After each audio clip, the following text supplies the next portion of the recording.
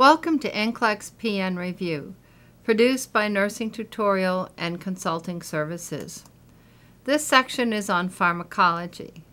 I'm Judy Miller, and I will be your presenter. The first segment that we're going to talk about under pharmacology is administering medications. And as we start to talk about that, we're going to review some very basic things that you learned in the very beginning. Always check the expiration date of your medication. Check the label. Check the patient identity. Now, when you're checking patient identity, if you're administering medications, the best way to check patient identity is with the ID band. So you look at the ID band and make sure it matches the patient for whom the medication is prescribed. If the patient cannot tell you who he is, or if the patient does not have an ID band, you say to him, could you tell me your name? You don't say, are you Mr. Smith? There are patients that if you say, are you Mr. Smith? They'll say, yes. Are you Mr. Jones? Yes. Are you Mr. White? Yes. And they really don't know who they are, particularly in your older population or people who have been medicated.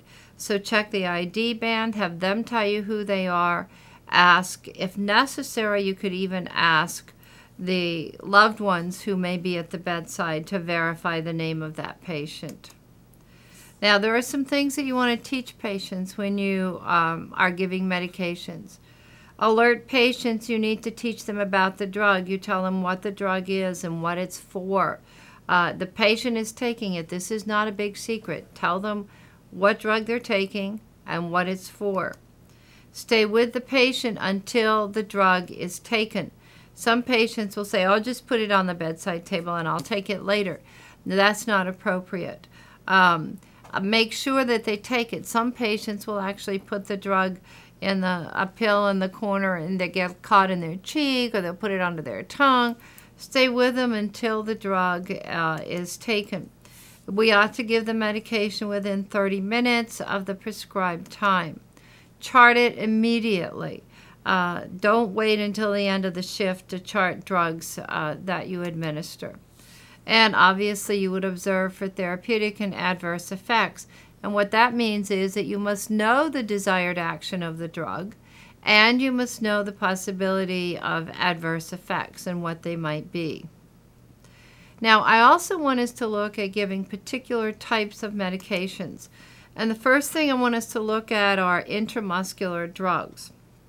So if we're giving drugs IM, there's a wide range of gauge needles. Now remember, the bigger the number, the smaller the needle. So anywhere from 18 to 23 gauge needles we can give. They are usually 1 to 2 inches long. You remember, you pull the skin taut and inject the needle at a 90-degree angle. And this is how you give IMs. Now, there are a number of injection sites for IMs. Remember that for children, we are not going to use the gluteal site for small children. They just don't have enough muscle there. Some people don't like to use it even for adults anymore, but certainly not for children. For children, we might use a deltoid in the arm, so that's a site that we can use for infants. We can also use the vastus lateralis. Now, notice in this picture you can see the femur with the dotted lines. So that's your thigh bone, the femur, and then you see the vastus lateralis, this muscle on the outside of the thigh. You want to give it right in the belly of the muscle, in that middle third, in the center part of that. And that's where a good site for IMs. You can use it for children. You can also use that site for adults as well. Another site I want us to talk a little bit about are the gluteal sites. We have both dorsogluteal and ventrogluteal. This is talking about dorsogluteal. Now, you can see structures here you want to avoid. This big part in here, this is your sciatic nerve. You want to avoid that. Because putting a needle in that could cause lots of pain and misery for a person. You also want to avoid this gluteal artery right in here. Now, the way that you're supposed to locate a site, if you use the dorsogluteal site, is to locate the head of the femur and put one hand there, locate the posterior superior iliac crest, this back part of the iliac crest, and make a line connecting those two. And then you want to administer that in that upper outer quadrant where these two fingers are here. So that's the appropriate site for administering. Now if we take a look and compare that site, which is right here, with the old-fashioned way of making a little crosshatch mark on the buttocks, you come out with the exact same site. But this is the more scientific way. So you want to find the greater trochanter and the posterior superior iliac crest and make that line and then make your part. Today we like to use anatomical landmarks, so that's how they would describe it for you. Now the ventrogluteal site can be used when your patient is side-lying, and in this one we use the greater trochanter as our marker. So you put the heel of the hand on the greater trochanter. But now we're looking for the anterior superior iliac crest. So the front part of the iliac crest. So you put the heel of your hand on the greater trochanter. You put your index finger on that anterior superior iliac crest. Spread your fingers, and now you have an area where you can give an IM injection. Now, these anatomical landmarks is how they would refer to the sites. Remember that it is hard to get those sometimes in people that are carrying excess tissue. So people that are heavy and overweight, it's sometimes very hard to find those anatomical landmarks. But that's what I would look for in questions about IM injections. Now, subcutaneous injections are given at a shallower angle, so not deep into the muscle, just into the subcutaneous tissue. Look at the size needles. These are smaller needles, 25 to 29 gauge needles. Some of your insulin syringes are 27, 29 gauge. And they're about 3/8 to an inch long. So they're relatively short needles. Oftentimes they're the 3/8 half-inch needle. With a subcutaneous injection, you're going to pinch the skin and inject at a 45-degree angle. So you pinch up the skin and put it in at a 45-degree angle. Now, insulin is often given at a 90-degree angle because if we're using a 29-gauge 3/8 inch needle, that's a very short needle. And in most people, a 90-degree angle goes into the subcu layer. However, if the question described the patient as being extremely emaciated, then you would need to use a 45-degree angle for insulin. All right, now there are sites that you can use to administer subcutaneous injections.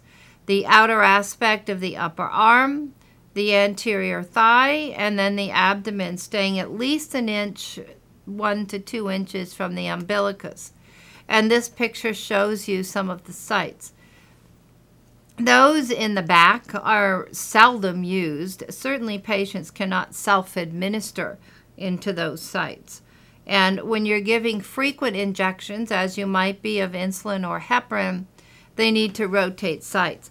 Heparin, by the way, is usually given in the abdomen sites. So heparin would be given in the abdomen sites.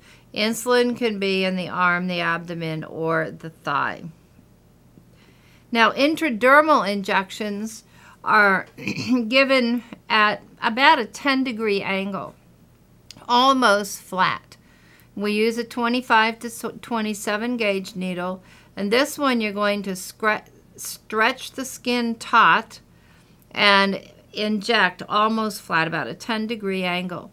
Now, intradermals, you don't want to massage. Most intradermals are frequently used for skin testing. So we often use for the tuberculin skin test in the ventral forearm. So that area in that ventral forearm on the tuberculin skin test. Now, the area in the upper back, the scapula area, the upper chest, is often used for allergy testing. Another type of drug administration would be rectal drugs. I don't have to tell you to use a glove and have it, the suppository should be moistened with a water-soluble lubricant such as KY jelly or Surgilube. The tapered end is what gets inserted, and it goes in a couple of inches so that it goes past the internal and external sphincters.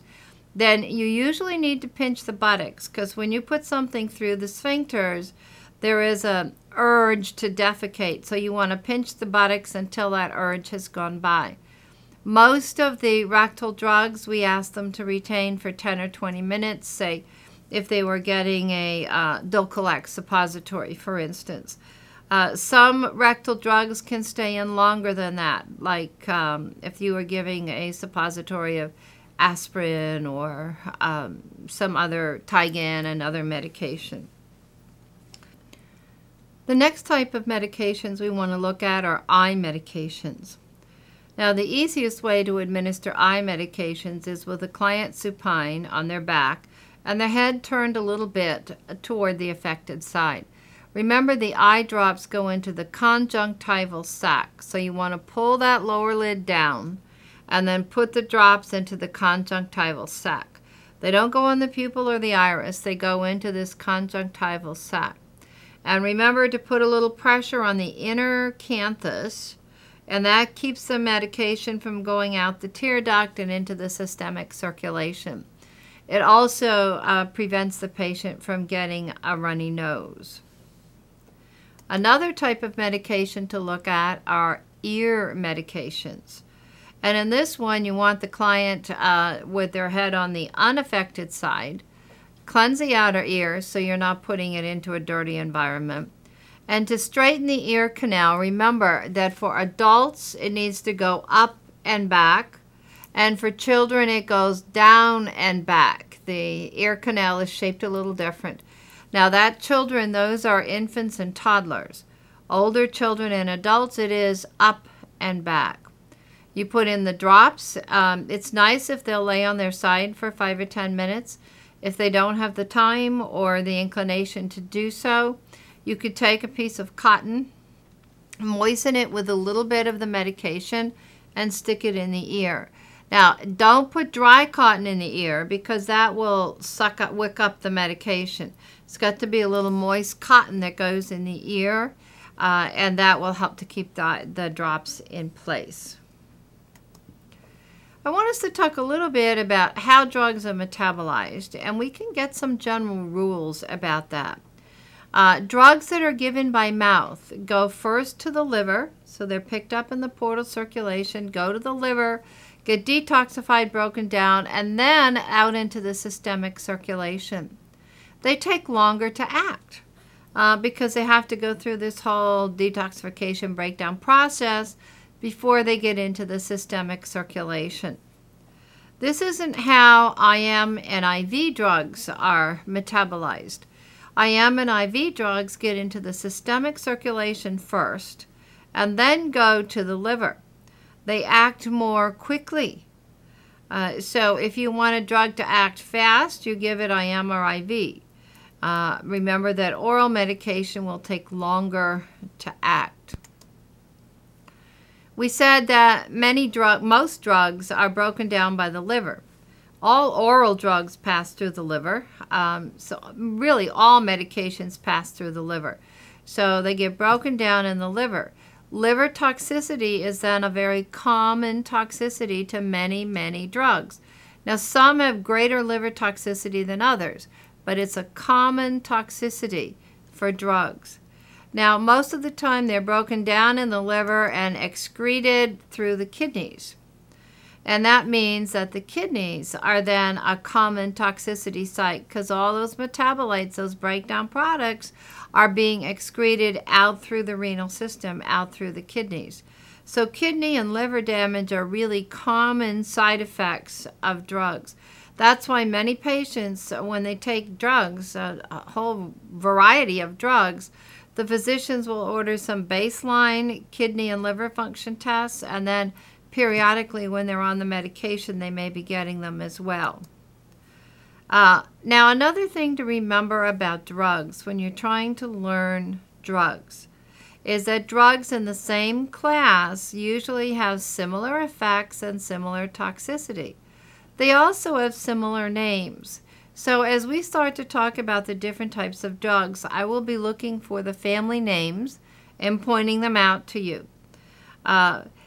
Notice that, I don't think there's any way you can remember every drug in the pharmacopoeia. It's just impossible. So we've got to look for commonalities. It's the only way you can make sense of drugs. So look for the similar effects, the similar toxicities, and the family names. And as we start to talk about those, we will be looking for that. This segment is on calculation. Now, before we start to look at the calculation questions, I would request that after I present the problem, you may want to turn off the DVD or pause it, and then do your calculations. And then I will discuss the answers and at least one or two ways to solve the problem. Please, for your best learning, don't just rush into the solution.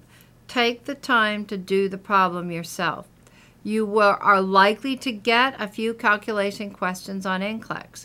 Once in a while, somebody gets through without calculations, but they have recently increased the amount of pharmacology on the exam, and that would mean that there will be more calculation questions as well.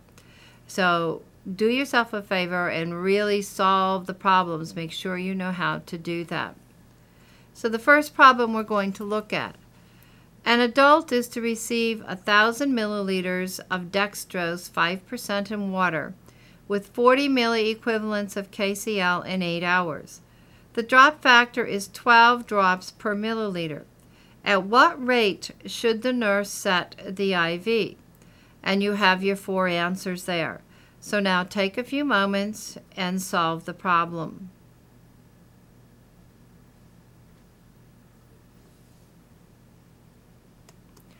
Let's take a look at the solution. Hopefully your answer was 25 drops per minute. Now, there are a couple of ways to solve this. Let me present to you first my favorite way, and then we'll talk about another way. My personal favorite way is to get to milliliters per hour, or cc's per hour. So I would take the 1,000 cc's divided by 8 hours, and that's 125 an hour.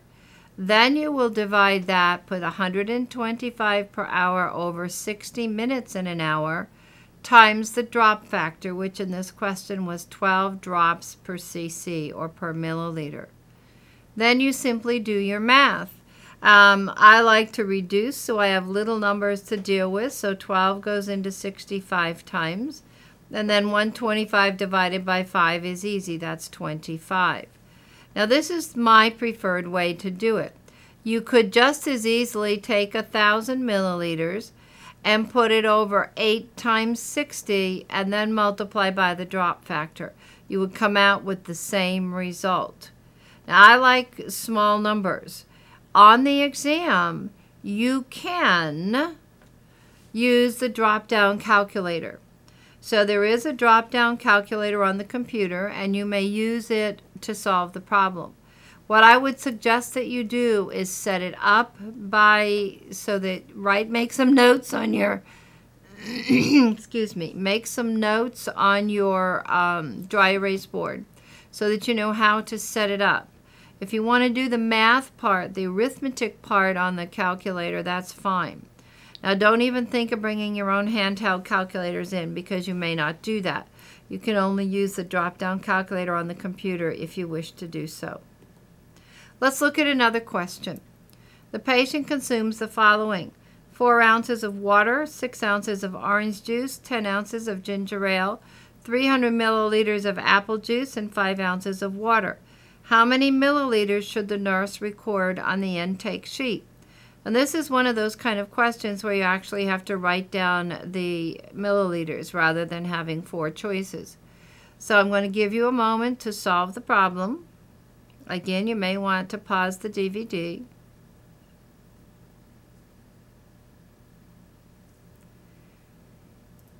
All right, now, the correct answer to the problem is 1,050 or 1,050 milliliters. Now remember, the magic number here is 30 milliliters per ounce, or 30 cc's per ounce. So you take each of those. 4 ounces times 30 is 120.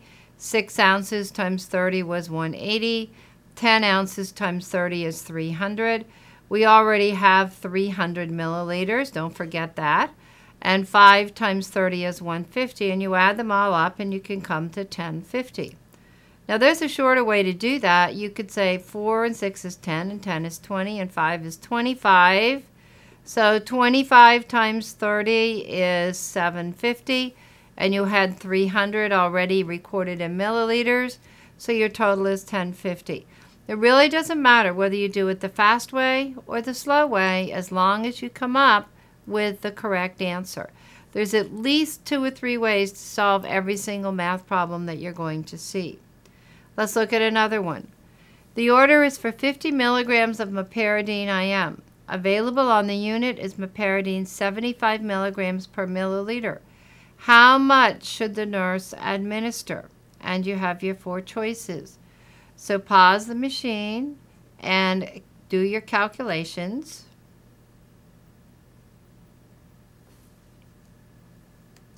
And your correct answer is 0.66. or 0.67 when you round up with that, milliliters. This is a basic desired over half times quantity or volume. We desired 50 milligrams, we had 75, and don't forget the quantity or volume was 1 milliliter. So you can simply divide 50 by 75. Another way, some of you probably looked at it and said, 25 goes into 50 2 times, 25 goes into 75 3 times, that's 2/3 or 0.67. Great. You came up with the correct answer. Congratulations. Next problem. A 60 kilogram adult is to receive Hyzid 5 milligrams per kilogram PO divided into 3 doses. If each Hyzid tablet contains 50 milligrams, how many tablets should you administer per dose? And you have your list of answers there. So pause the machine and do your calculations.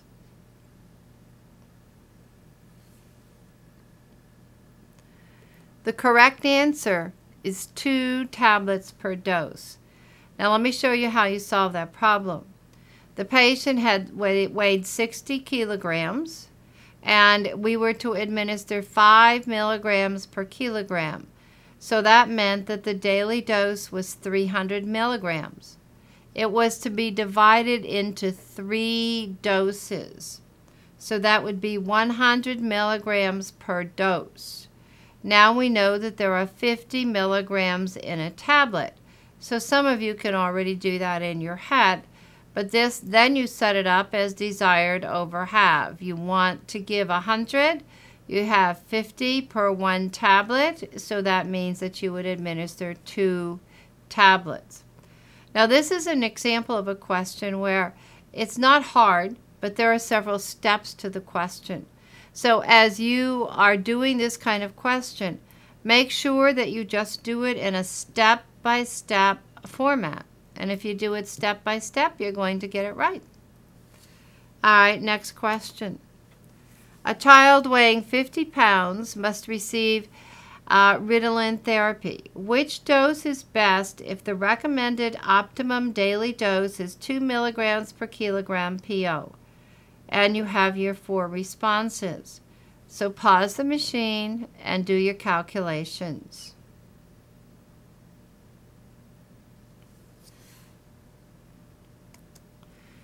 The correct answer is 45 milligrams. Now this one has several steps to the problem. We were told that the child weighed 50 pounds and then we had to give 2 milligrams per kilogram. So the first thing we had to do was convert the weight from pounds to kilos. And the magic number here is 2.2. Remember, there are 2.2 pounds in 1 kilogram. So when we do that division, we divide 50 by 2.2. The child weighs 22.7 kilos. And we were told in the problem that there were to be administered 2 milligrams per kilogram. So that comes up to 45.4. And in your question, the correct answer was number 2, which is 45. All right, let's go to the next question. If mintazole suspension contains 500 milligrams per 5 milliliters, and a 110-pound person is to receive a 25 milligram per kilogram dose, how many milliliters should be administered? And you have your list of answers. So pause the machine and do your calculations.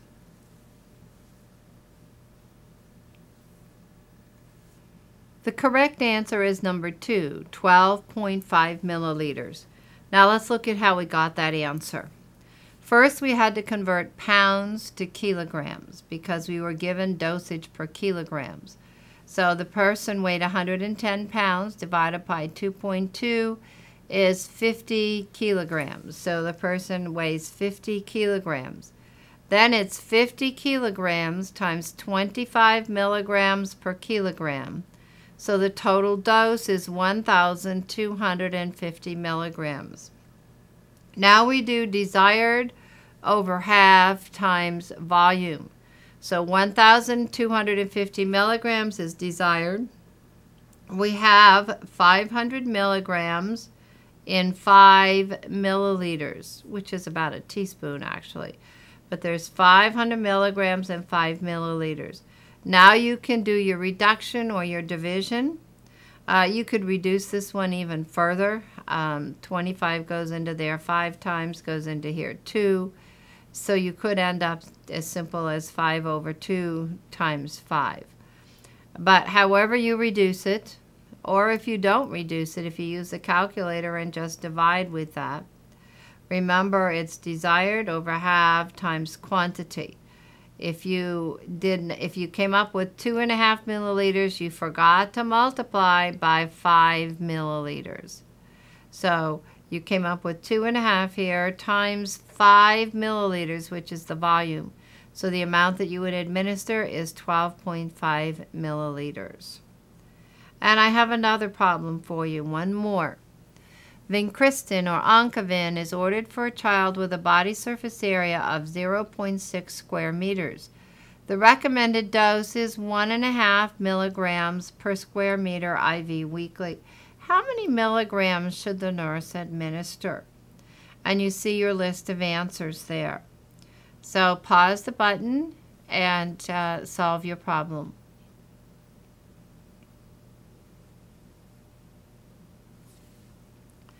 The correct answer is 0.9 milligrams.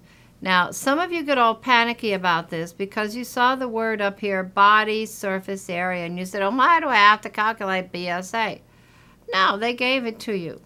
So all you have to do is say that the patient had 0.6 square meters of body surface area, and you were to give 1.5 milligrams per square meter. So it's a simple 1.5 times 0.6 ends up with 0.9 milligrams is the desired dose. It's the same way you would calculate it if it were milligrams per kilogram, except that the reference here was square meters. Now these are examples of some of the types of calculation questions I think you could expect on NCLEX. It is not unusual for someone to have 2, 3, 4 questions, even 5 calculation questions on NCLEX. So you really need to be able to do some calculations. This segment is on antimicrobials. In other words, drugs that kill organisms. There are some general rules when we're administering antimicrobials. One, usually there will be a culture before starting it. So whether it's a throat culture, a urine culture, a wound culture, it's best to culture before starting the antimicrobial. If the physician has chosen an inappropriate antimicrobial, the culture will tell us, and then it could be changed. Antimicrobials are best given at regular intervals. That means if it's ordered QID 4 times a day, it would be given at 6-hour intervals. If it's ordered TID, it would be given at 8-hour intervals, and so forth. A couple other things to think about when administering antimicrobials. Check for superimposed infections. You may, well, yourself have taken a drug like tetracycline, for instance, and then ended up with a yeast infection. This is quite common because the antimicrobial kills the organisms in the GI tract. And then you make, and not only the GI tract, but also in the vagina, for instance. Then you get a superimposed infection. Diarrhea is very common with antimicrobials because it kills the organisms in the GI tract. And then you get a imbalance of the organisms. Another thing that you must always teach the patient is to take all of the medications. Oftentimes patients will say, well, I feel better. Why can't I just stop right now? I don't like the diarrhea, I don't like the itching or the yeast infection. The problem is if they stop too soon, then this sets it up so that they can develop antibiotic-resistant organisms. So they should always take all of the medication. Now we're going to start by looking at several different classifications, and the first group are the aminoglycosides. These are mycins. All of your mycins except erythromycin really fall into this category. Things like streptomycin, gentamicin.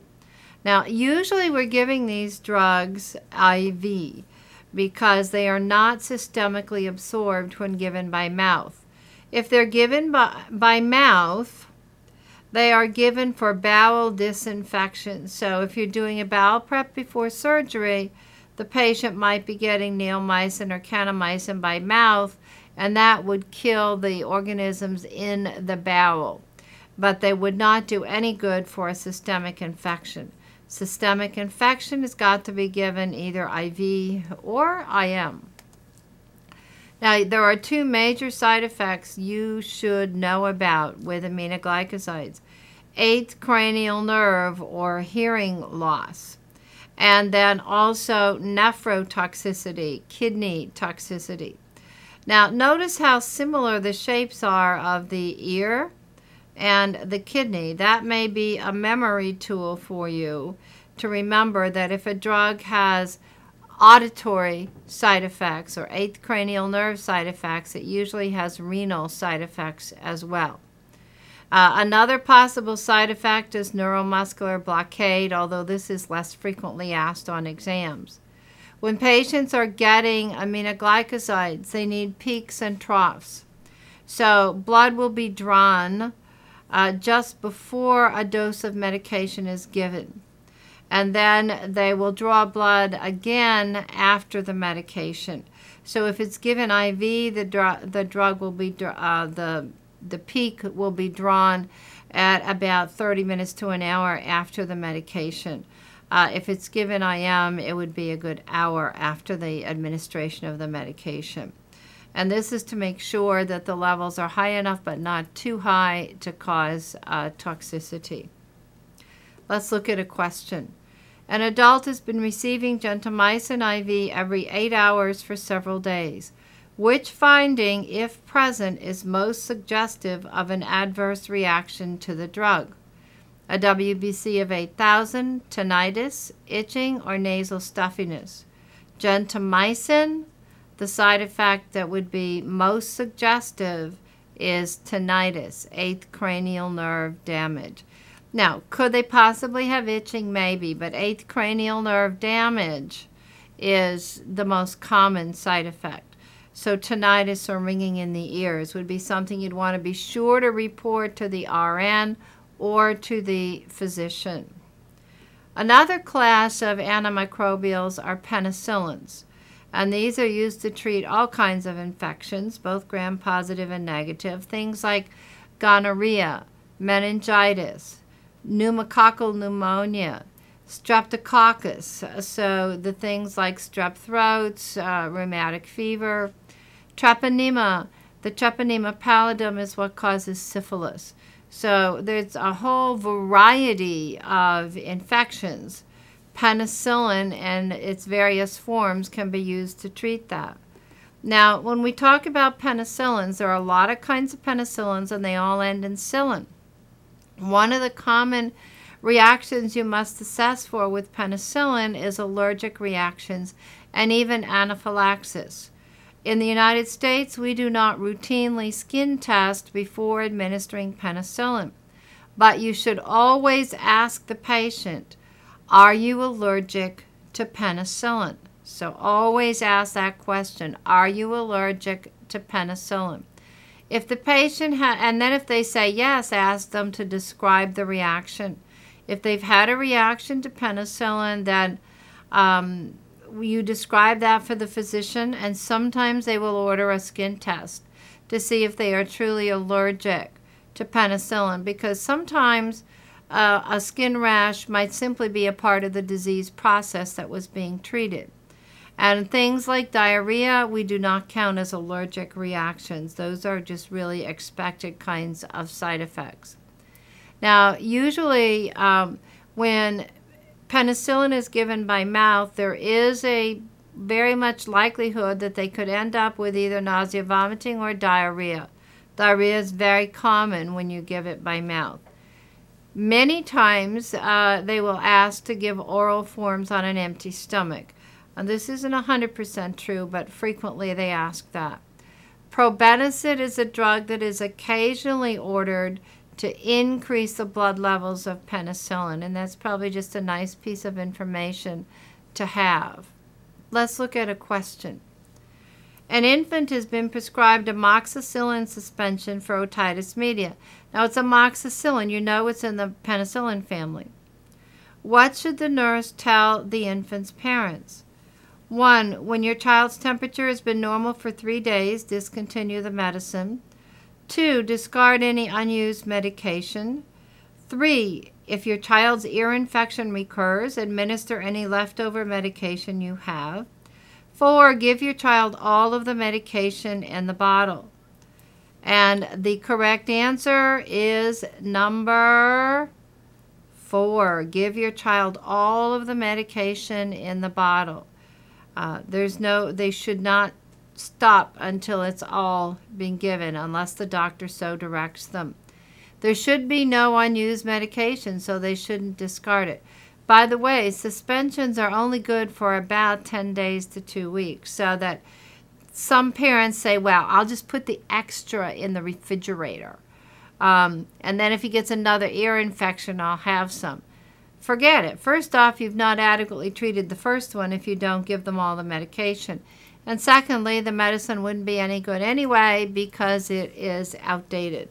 And the suspensions become outdated very quickly. Another type of antimicrobial that we want to look at are the cephalosporins. Most of these have ceph or keph in their name. So you see things that the ceph is usually in the generic name, and it's either PH or F. And then there's keph in the trade name in many of these kinds of cephalosporins. These are used for a lot of the same conditions that penicillin might be used for. The key thing to recall on this is that there is a cross allergy to penicillin. About 25% of people that are allergic to penicillin will also be allergic to cephalosporins. So that means you must always ask, are you allergic to penicillin? And if they are, get a description of their allergic reaction and then notify the charge nurse or the physician. Another toxicity that's possible is renal toxicity. Now let's look at a question. Cephalexin or Keflex, 250 milligrams PO, Q6 hours, is ordered for an adult. The nurse notes that the client's history indicates an allergy to penicillin. What is the most appropriate initial action for the nurse to take? 1, notify the physician. 2, observe the client carefully after giving the medication. 3, administer Keflex at 12-hour intervals instead of 6-hour intervals. Or 4, ask the client to describe the reaction. So we are asked for the most appropriate initial action which would be number 4. Ask the client to describe the reaction. Then you will give this information to the physician, and the physician will make the decision on whether the risk of a cross-allergic reaction is justified. In other words, whether the benefit from the medication outweighs the possible risk of an allergic reaction. That would be a medical decision to be made, but you would hold the medication until the physician had been notified. Now, another group of drugs are erythromycins. Even though these sound like those aminoglycosides, the erythromycins are in a separate category. So some of these drugs have the term ILO in them. Not all of them, but some of them have ILO in their generic or trade names. These erythromycins are frequently given to patients allergic to penicillin. They also are given for some specific diseases like Legionnaire's disease. Now, this is a respiratory pneumonia-like thing that actually the organism grows in air conditioning ducts. We've had outbreaks in hotels and on cruise ships for Legionnaire's disease.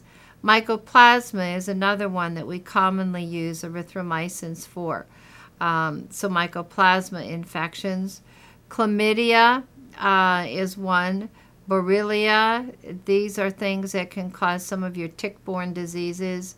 Flus, H. pylori, Helicobacter pylori, which can cause ulcers, stomach ulcers. Erythromycin is typically given in enteric-coated tablets.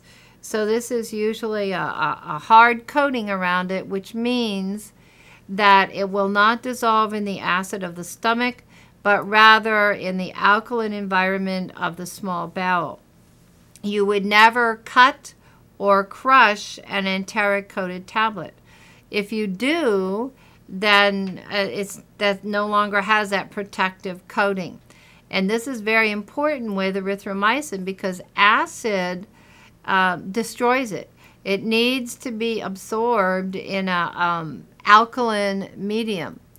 So you don't want to give this drug with acids. And it's best given on an empty stomach so it will move right quickly out of the stomach into the small bowel where we've got an alkaline environment.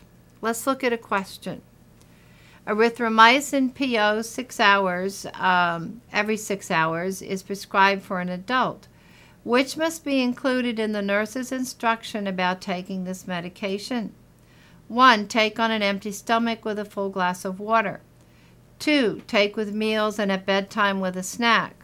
3. Do not go out in the sun while taking this medication. Or 4. Stop taking the medication when the symptoms are relieved. So the one that is essential, which must be given when taking the medication, is to 1. Take it on an empty stomach with a full glass of water. Another type of antimicrobial that we want to look at are the tetracyclines. And these are used to treat rickettsial infections like Rocky Mountain spotted fever, mycoplasma infections, chlamydia, even sometimes to treat acne. In that case, it would be given on a long-term basis. Now, there's a couple of things to recall. We don't give anything with minerals in it, like no milk products, and we don't want metals, zinc or iron, because those reduce the absorption of tetracyclines. Tetracyclines cause photosensitivity, so that's why the sun umbrella or parasol there to protect against the sun. So you tell patients don't go out in the sun when you're taking tetracyclines. They can also cause gray teeth syndrome in children, so we don't give tetracycline to children less than about 8 years of age. If we do, their second teeth will come in gray. So we prefer not to do that. So remember, stay out of the sun. Don't give it to small children or women in the 3rd trimester of pregnancy because that can also cause gray tooth syndrome in their children. And we don't give milk products or zinc or iron to patients that are at the same time that they're taking the tetracycline. Another category of antimicrobials are the quinolones. These are oftentimes used for UTIs, but they can be used for some other things as well. So these are the fluoxetines. So that's their family name, fluoxetine. And they are used pretty much for not only UTIs, but some of the systemic infections. And I think that's probably what you need to know about those. Just recognize the fluoxetines as quinolones. Sulfonamides are one that you need to know a few more things about. Sulfonamides are sulfa drugs, so you often see sulfa in some of the name, either generic, sometimes trade name as well. You may also see GANTs. There's a number of trade names that have the term GANT in them. These are used a great deal for urinary tract infections. They can also be used for bowel infections like ulcerative colitis and Crohn's disease, and sometimes even as part of a bowel prep because they will kill organisms in the GI tract. They can cause skin rashes quite frequently. There's a real concern about kidney stones, so we encourage fluids. On your slide you saw there was a glass of water there, and that means that you push fluids to help reduce the likelihood of kidney stones, so it will just flush that right out of the system. They may get GI distress with this, and they are very, very sensitive to the sunshine. So stay out of the sun and drink lots of fluids when you're taking sulfa drugs. So let's see, we had a couple drugs you stay out of the sun. We had tetracycline and sulfa drugs that you must stay out of the sunshine. Let's look at a question. Sulfasalazole or Gantracin 500 milligrams tablets 2 PO QID is ordered for an adult who has a urinary tract infection. The nurse instructs the patient to take the tablets with a full glass of water and to drink additional fluids during the day. What is the primary reason for the nurse's instruction? 1. Fluid intake increases absorption of the medication. 2. Drinking fluids will help to prevent stone formation. 3. Fluid intake will help to reduce fever associated with a urinary tract infection. Or 4. Fluid makes the medication act more quickly. And the correct answer is number 2. Drinking fluids will help to prevent stone formation. Another type of antimicrobials I want us to look at are the anti-tubercular drugs. Now, we've already talked about streptomycin, which is frequently used to treat tuberculosis, so I want to talk about some of the others. INH, or isoniazid, is given both in the prophylaxis and the treatment of active TB. So someone with skin test positive, X-ray negative, they'll be placed on INH, as well as someone who has active tuberculosis. The two major side effects you have to remember are liver toxicity and peripheral neuritis. Now, to monitor for liver toxicity, they will be monitoring liver function tests.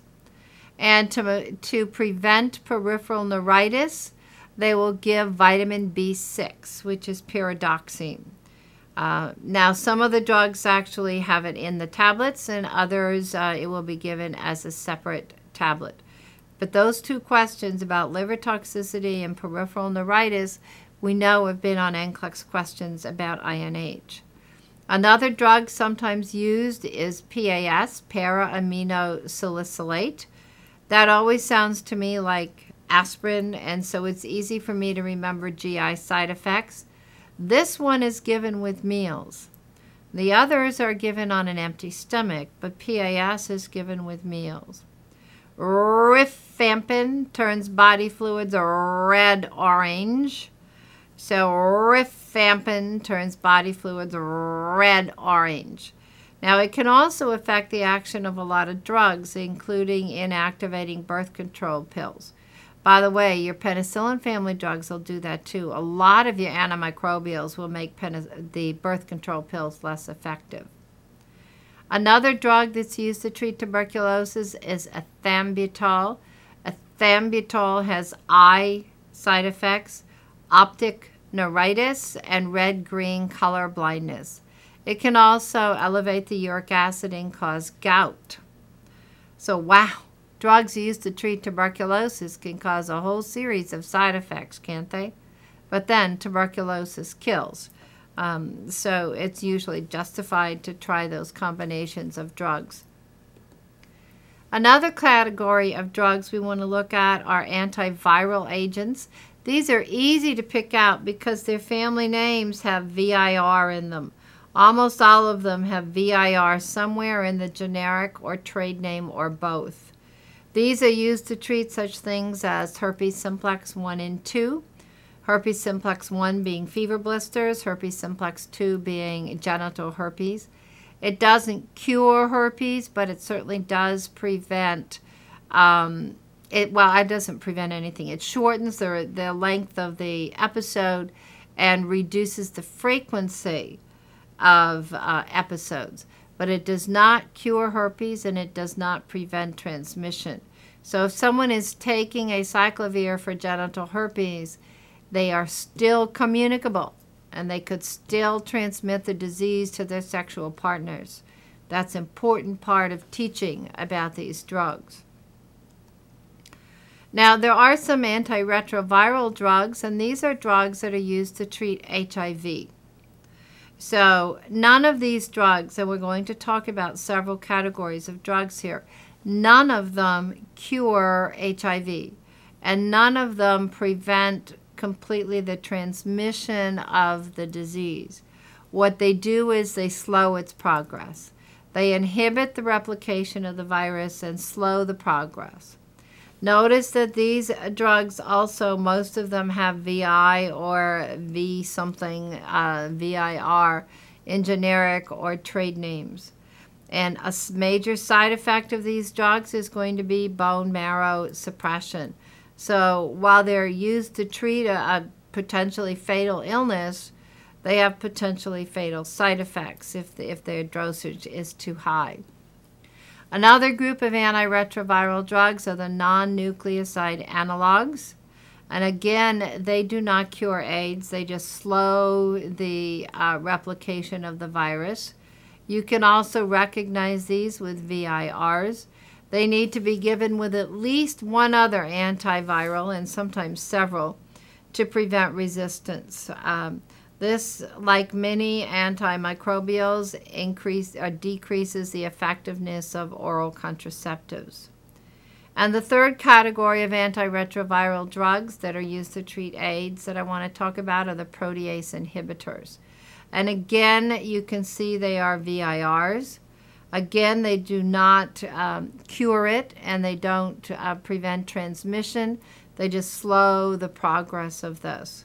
These have a lot of interaction with other drugs, so we have to be very cautious, particularly about the use of things like over-the-counter drugs.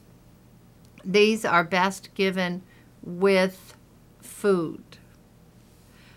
Now, there's another category, and the last category of antimicrobials I'm going to talk about, and these are antifungals, nystatin or mycostatin. These are used for yeast infections. Now, these particular products are given very often for vaginal infections. So we have PO forms and we have vaginal suppositories.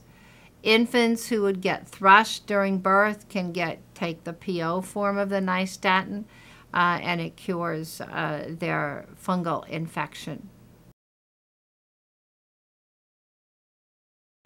This segment is on drugs affecting the central nervous system.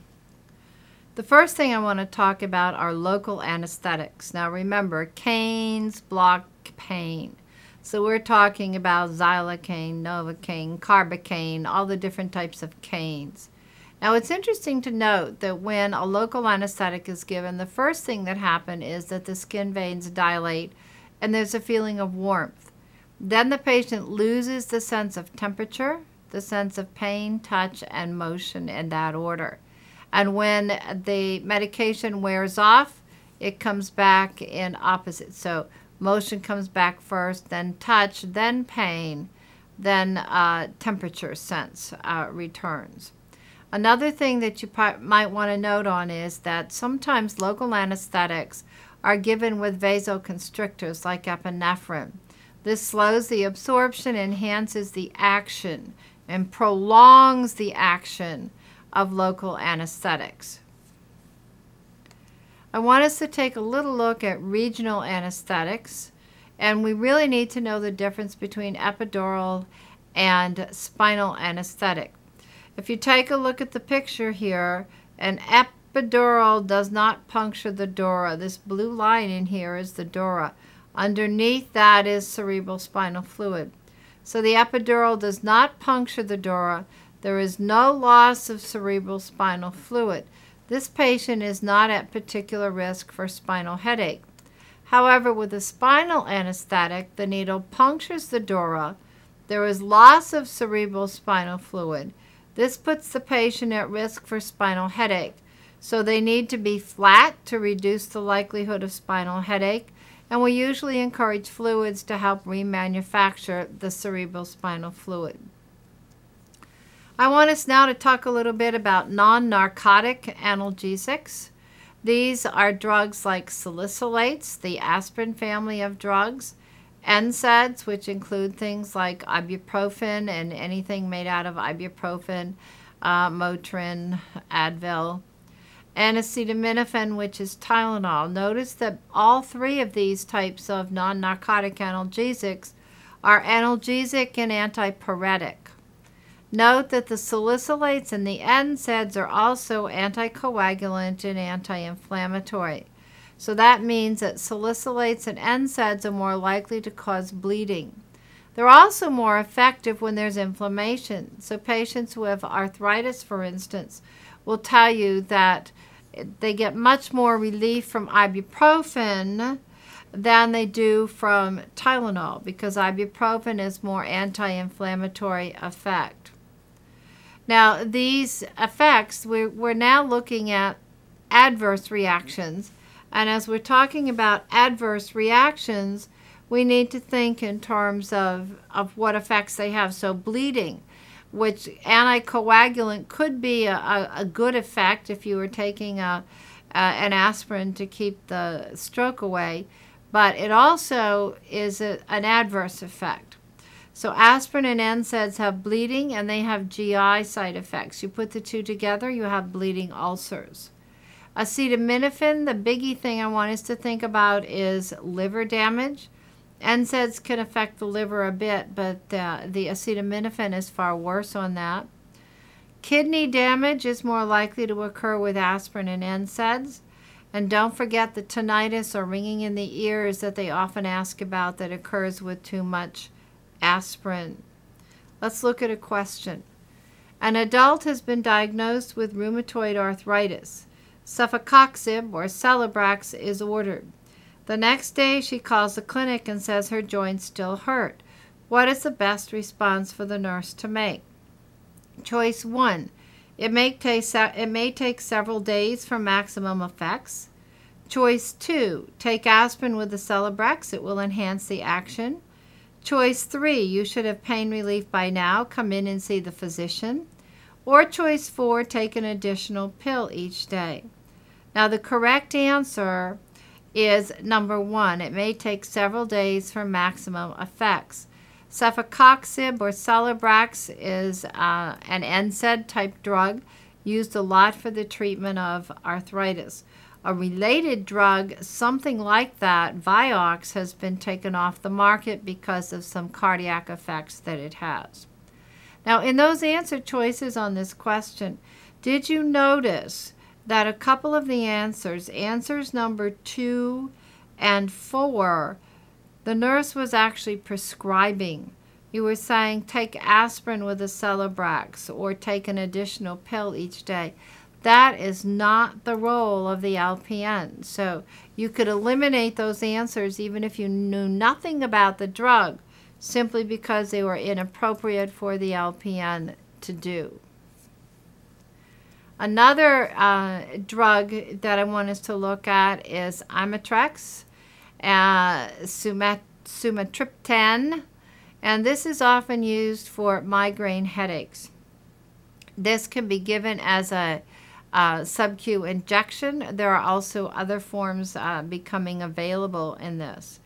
Now, We teach patients to administer their injection or take their medication at the onset of a migraine headache before it gets extremely unbearable. Now, the slide suggests that you want to avoid tyramine foods.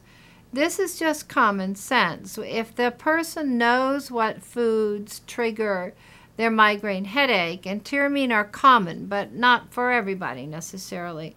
But if they know what triggers the headache, we want to teach them to avoid that. So we want to teach them how to recognize what's causing or triggers the headache and to avoid the food, the situation, whatever it is that brings on the migraine headache. Another group of drugs I want us to look at are drugs that are used to treat arthritis. Now, I'm pushing the envelope a little bit to call these central nervous drugs, but they are used to control the pain and also the inflammation of arthritis. So aspirin we've talked about, NSAIDs we've talked about. Steroids can be used to treat arthritis. The side effect is Cushing's syndrome along with the GI side effects. Antimalarials have been used to treat arthritis, the quinine drugs, and also gold can be used to treat arthritis. Gold is safer when it's given by mouth. There is an injectable form, but it causes more side effects. Another group of drugs that can be used to treat arthritis are drugs like methotrexate. You think of this as a cancer drug, but what it does is it's immunosuppressive. Now, and that's good if we classify arthritis, particularly rheumatoid arthritis, as an autoimmune disease. Now notice that every one of these drugs used to treat arthritis can cause GI side effects. GI bleeds are very common in arthritics that are being medicated. Another group of drugs that I want us to look at are those used to treat gout. And again, this is pushing the envelope. These are not truly central nervous system drugs, but they are used to help with gout, which is an extremely painful disease. One of the drugs is allopurinol. This is used more in long-term prevention, and what it does is it helps to get rid of the uric acid crystals. And that way it will help to prevent those collecting in the joints. Whenever allopurinol is given, you need to push fluids. That's to help push it right on out so it doesn't form kidney stones. Colchicine is another drug that is used to treat gout, and this is often used for an acute attack. It can cause diarrhea and vomiting as a side effect. Probenecid or Benamid is also used to treat gout, and again, it's usually given in more of the long-term management. It's best given with food. Now I'd like to look at narcotic analgesics. Narcotic analgesics don't take away the source of the pain. What they do is they alter the perception of and the response to pain. They act in the brain, and it makes you not care about the pain anymore. So narcotic analgesics are central nervous system drugs, so we look to the central nervous system for side effects. So decrease in respirations, and I know you know when you give narcotics, monitor respirations. And narcotics also decrease alertness, so you must teach patients taking narcotics don't drive because they're not safe behind the wheel. It suppresses cough reflex. It drops vital signs. It can drop blood pressure and pulse. It can slow peristalsis so that codeine constipates. Narcotics tend to cause constipation. Narcotics also constrict the pupils. Narcotics tend to cause vomiting, in part because of the slowing of peristalsis, in part because of the effect on the brain. Narcotics can cause urinary retention. Narcotics raise intracranial pressure, so they're not usually given for people with head injuries and craniotomies. With all those side effects, who'd want to take a narcotic? Well, anybody with severe pain might want to, because it does make you not care about the pain. Remember that narcotics potentiate other central nervous system drugs, and have an addictive potential. So we must teach the patient, when you are taking a narcotic, no alcohol. And that's really important to do in discharge teaching for someone that's going home from the hospital. Say, alcohol, what's safe alcohol, what's safe narcotics, you combine the two, it simply is not safe. Now, when we take a look at some of these narcotic analgesic equivalents, you notice that the dosages are really all over the place. Dilaudid, the therapeutic dose is maybe 1.5 milligrams given IM, and that's the same effectiveness as 75 or 100 milligrams of Demerol, which is meperidine. The lesson you want to take away with this is that you would never substitute one narcotic for another, dose for dose. This simply is totally inappropriate. Now notice also that by mouth it takes a lot higher dosage to get the same therapeutic effect as a lower doses given IM or IV.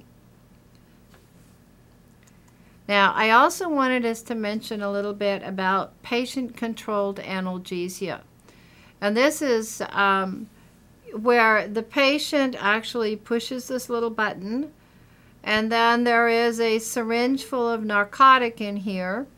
When the patient pushes the button, that will release the narcotic into the IV line. Now, the registered nurse is usually the one that sets the dose and frequency limits. And that's as ordered by the physician. Frequently, there is a lockout period or frequency limit of 10 to 15 minutes. And that means if the patient pushes the button at 10 and gets their medication, if they push it at, and let's say we have a 15-minute lockout period, they push it at 10:10, nothing happens. They push it at 10:15, they'll get their medication. As an LPN, it is your job to assess the patient for pain relief, and then to monitor for side effects, including monitoring vital signs.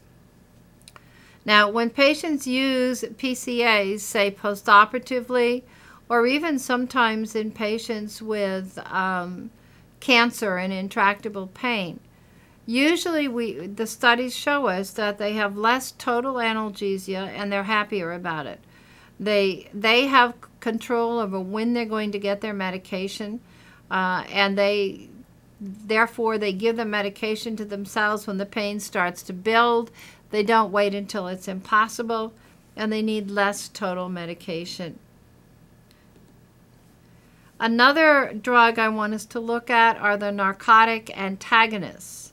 So if we talked about narcotics, we ought to talk about what to do if you get an overdose of narcotics.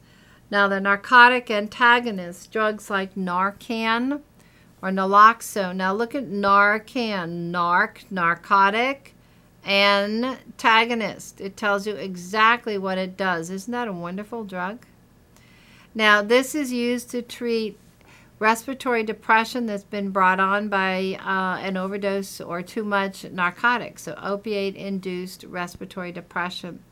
There are two things I think you need to remember. It causes withdrawal in addicted people, and it's very quick-acting. That means it is short-acting. Any drug that is rapid-acting is apt to be short-acting. What naloxone does is block the opiate receptors. And so the patient would, of course, if they were an addict, go into withdrawal because the opiate receptors are not picking up the narcotics. That also means that if the patient was getting the opiate for pain medication and got overdosed on it, that when you give them the Narcan, their pain's going to come back because you're blocking the opiate receptors in the brain. But a breathing patient in pain is better than a pain-free, non-breathing patient. Let's look at a question. An adult is on call for the operating room. The preoperative medication order is for meperidine, 100 milligrams IM, and atropine, 0.4 milligrams IM. The operating room calls at 11 a.m. to request the client be medicated. The client last received 75 milligrams of meperidine for pain at 10 a.m. What is the most appropriate action for the nurse at this time? Choice 1, give the pre-op medication as ordered. Choice 2, give half the dose of meperidine and all of the atropine. 3, check with the anesthesiologist before administering the medication. Or choice 4, give both the meperidine and atropine as ordered. Well, if you look at the question, the problem is that Demerol is ordered, and they just received Demerol an hour ago. So the thing that you have to do is choice number 3. Check with the anesthesiologist before administering the medication. You do not want to overdose with narcotic.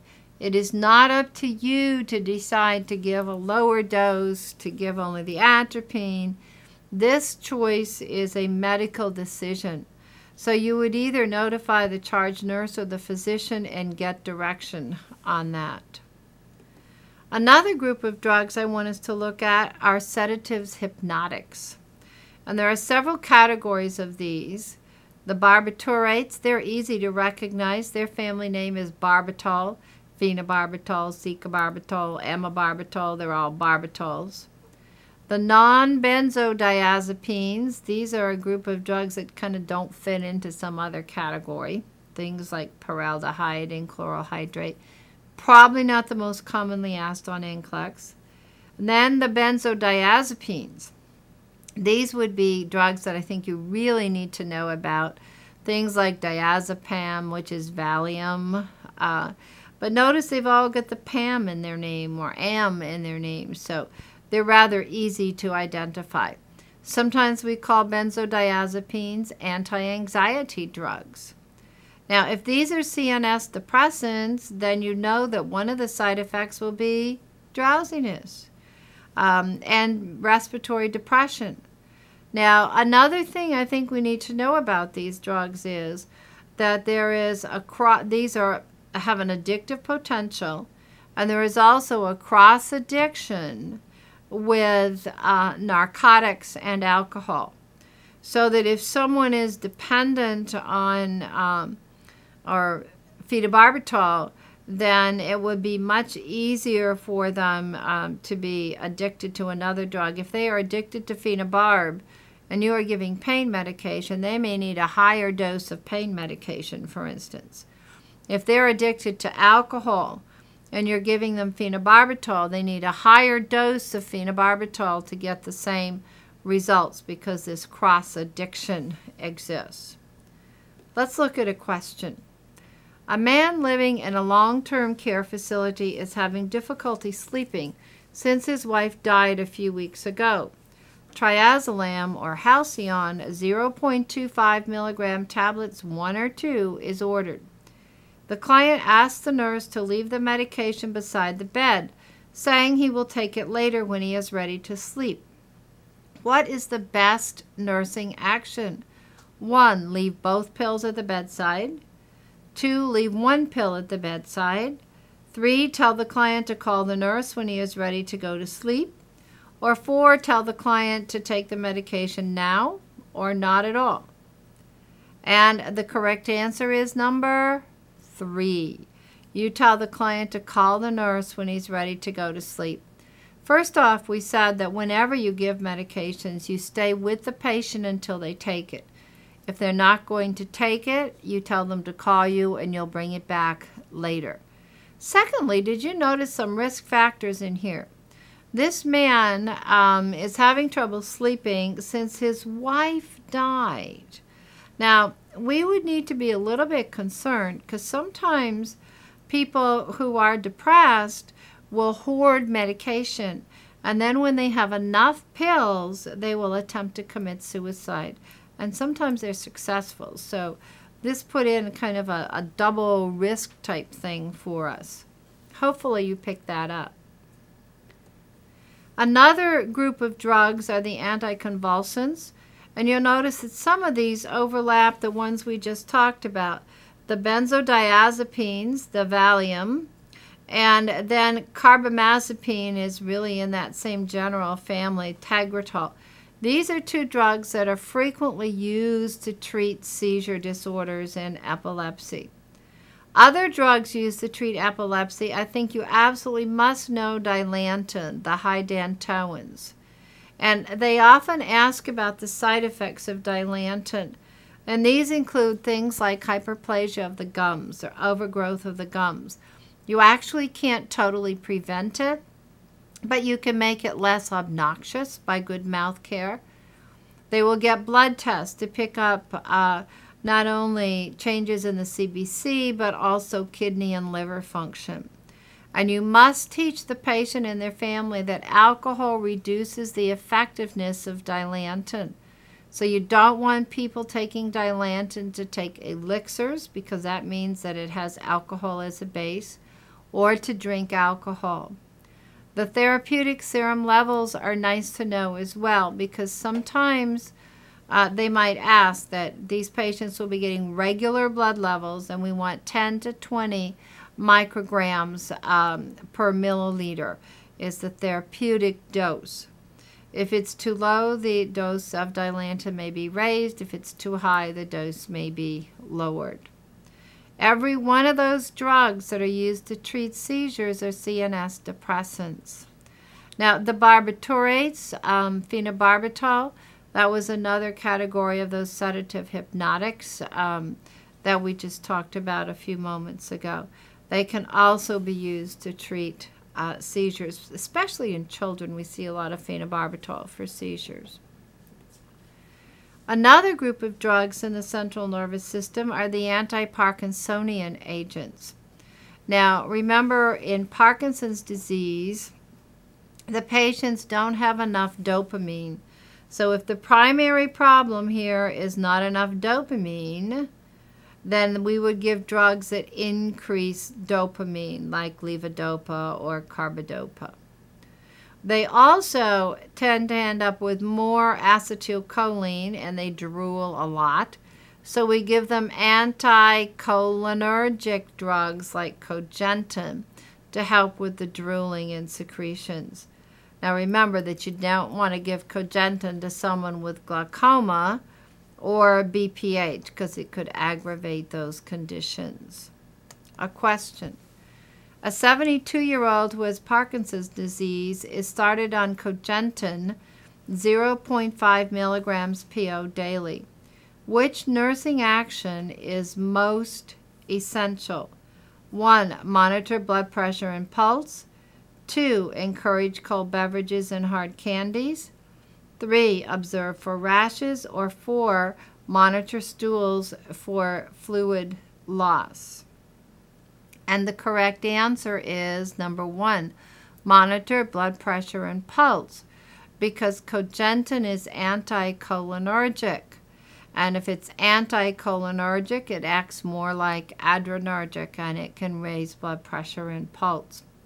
Now, answer number 2 has some truth to it, because it does dry secretions. However, vital signs are more important than a dry mouth. So number 1 is the most essential. Now, we also want to look at some drugs that affect the autonomic nervous system. And we have the 2 branches to it, you recall, the sympathetic and the parasympathetic. There's actually a longer discussion of the autonomic nervous system in the section on the neurosensory DVD in this series. But the sympathetic system, you remember, is the fight and flight system. It is called adrenergic because the neurotransmitter is adrenaline. This is your emergency response system that raises blood pressure and pulse and slows peristalsis. Now, the parasympathetic system acts opposite to it. It is called cholinergic because the neurotransmitter is acetylcholine. But you can remember that the cholinergic system actually promotes colon function. It promotes peristalsis. So the parasympathetic slows heart rate and blood pressure and promotes digestion. Now, if you have those thoughts in mind, you can look at the categories of drugs related to the autonomic nervous system. Now, adrenergic drugs are adrenaline-like drugs. A drug like epinephrine can be used to treat patients who are in shock.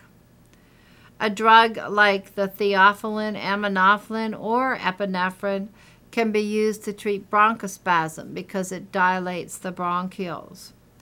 Now, the major side effect of these drugs is tachycardia. So the biggie one is tachycardia. It could also cause urinary retention and nausea and vomiting because they slow peristalsis. We had the adrenergic drugs. We also have adrenergic blockers. These are drugs that block the sympathetic nervous system and so drop blood pressure. Beta blockers act on the beta adrenergic fibers, and these are all alols. And the alpha blockers act on the alpha adrenergic fibers, and these are zosins. Both of these categories of drugs can be used to drop blood pressure, so they can be used as antihypertensives. Now, a drug like Tomoptic can be used to decrease intraocular pressure, and those are given as eye drops usually. Cholinergic drugs, this acts to promote the parasympathetic nervous system, can be used to treat conditions like myasthenia gravis, where we have a deficiency in those cholinergic, the uptake of acetylcholine. So amylase, prostigmine, that's probably the biggie one to remember is prostigmine. Mestinon, tensilon is another one. This is the diagnostic test for myasthenia gravis. A drug called urcoline can be used to treat both urinary retention and abdominal distension. Someone, say, post-op whose bowel sounds have not returned. Giving urcoline can stimulate the return of those bowel sounds. And the last of those autonomic nervous system related drugs are the anticholinergics. These are the ones that are going to dry secretions. So these are given oftentimes preoperatively. We can give Cogentin, an anticholinergic, to treat some of the drooling effects of Parkinson's disease. It can be used in some types of dysrhythmia, but we have to be very cautious about that because one of the contraindications is also an unstable heart, because an anticholinergic is going to increase the heart rate, and it can also raise the intraocular pressure. So glaucoma and tachycardia, rapid heartbeats, are contraindications. And the side effects are red hot, dry, blind, mad. So they get red and warm, so flushed, dry secretions. They get blurred vision, the blindness. They aren't truly blind, but they do have blurred vision. And the mad means confused or crazy, so that they get rather confused oftentimes. And they are quite sensitive to light. So red, hot, dry, blind, mad are the major side effects of the anticholinergic drugs. The next segment is on cardiac and renal drugs. And I want us to start out by talking about one of the biggies in cardiac. That's the digitalis, or digoxin, the whole digitalis family of drugs. Digoxin or digitalis family drugs slow and strengthen the heartbeat, acting on both the SA and AV nodes. And because it makes the heartbeat more effectively, it increases the blood supply to the organs. Now, you might remember that digoxin sometimes starts with a loading dose. If so, it's about double the normal dose for 1 or 2 doses to quickly raise the level to therapeutic levels. Then they go on a maintenance dose for the rest of the time that they're on digoxin. Digoxin is a very long-acting drug. It stays in the body a week. So therefore, that's one of the reasons why they frequently ask questions about digoxin toxicity. We need to pick it up quickly because there's still a week's worth of medication in the patient's system. Now, signs of digoxin toxicity. You can have GI-type symptoms. So the patient can get anorexia, nausea, and vomiting. Bradycardia is a biggie one. In an adult, remember, you withhold digoxin if the pulse is below 60. 60 you give it, 59 you don't. In infants, we're looking at closer to 100 as the cutoff point. In toddlers, it would be more like 90 as the cutoff point. Other side effects or signs of toxicity include disturbances in green and yellow vision. So if a patient tells you the world looks like pea soup, all green, or that it looks all yellow color, then this is a sign of drug toxicity and should be reported to the RN or the physician immediately. Don't fool around with this. Report it immediately. Now, we check potassium levels, not because digoxin lowers serum potassium or affects it, because it doesn't. But when you have a low serum potassium, you get digoxin toxicity more quickly, and we frequently give this drug with Lasix, which will lower serum potassium.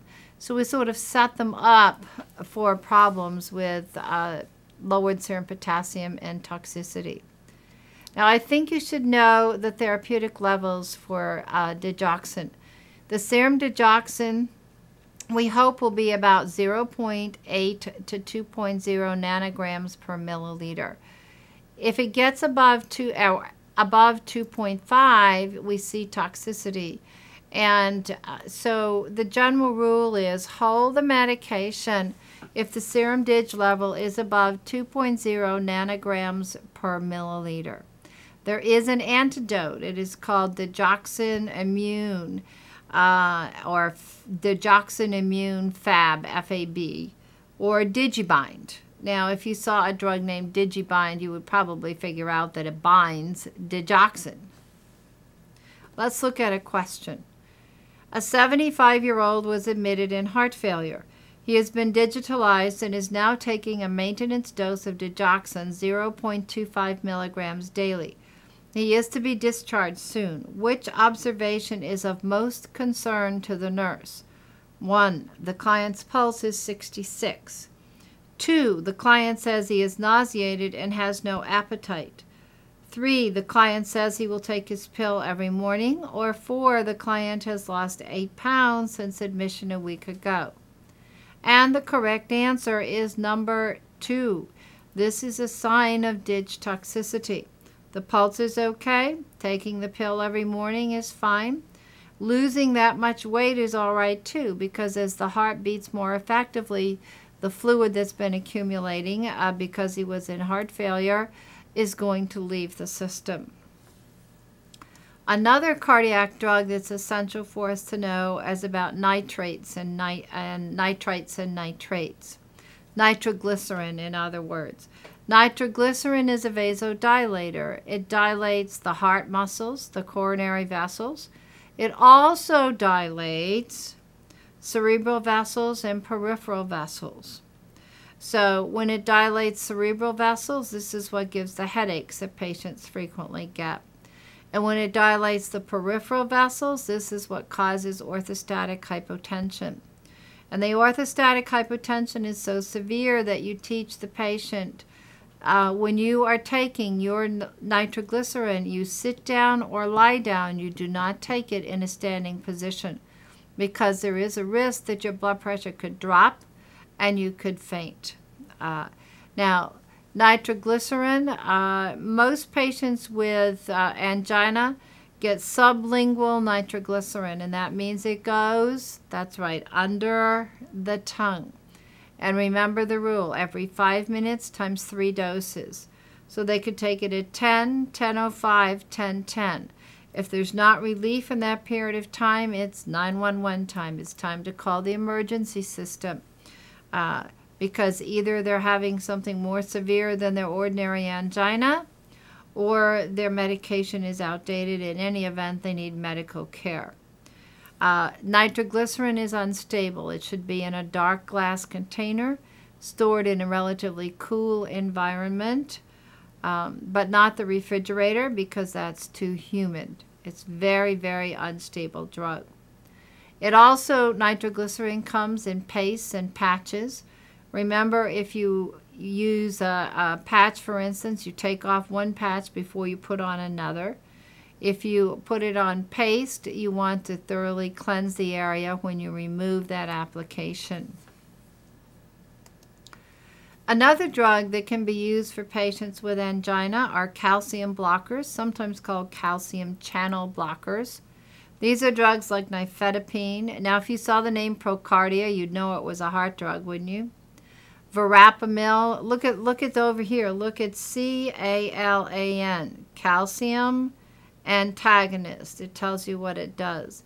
Diltiazem is another calcium channel blocker. If you saw the trade name Cardizem, you would certainly know it was a heart drug. These are used to treat angina and also atrial dysrhythmias. Supraventricular means above the ventricles, atrial dysrhythmias. The side effects, like those of nitroglycerin, are hypotension and headache. So both of these can be used to treat angina, and they both have similar side effects, hypotension and headache. And remember, the calcium blockers are also used as antiarrhythmics and treating particularly people with atrial dysrhythmias. A question for us. Nifedipine Procardia is prescribed for an adult who has angina pectoris. Which action is essential for the nurse when the client comes for a checkup? 1. Take his temperature and pulse. 2. Take his blood pressure and pulse. 3. Evaluate renal function tests. Or 4. Evaluate liver function tests. And the correct answer is number 2. Take blood pressure and pulse, because you can get orthostatic hypotension. And of course, it's used to treat dysrhythmias, so it can affect the rhythm. Now, this is a whole long list of drugs that are used to treat ventricular dysrhythmias. All of them slow the pulse rate. Now, I want you to notice lidocaine, which is usually given as an emergency drug. Bertilium is also usually an emergency drug. The others could be emergency or long-term type of drugs.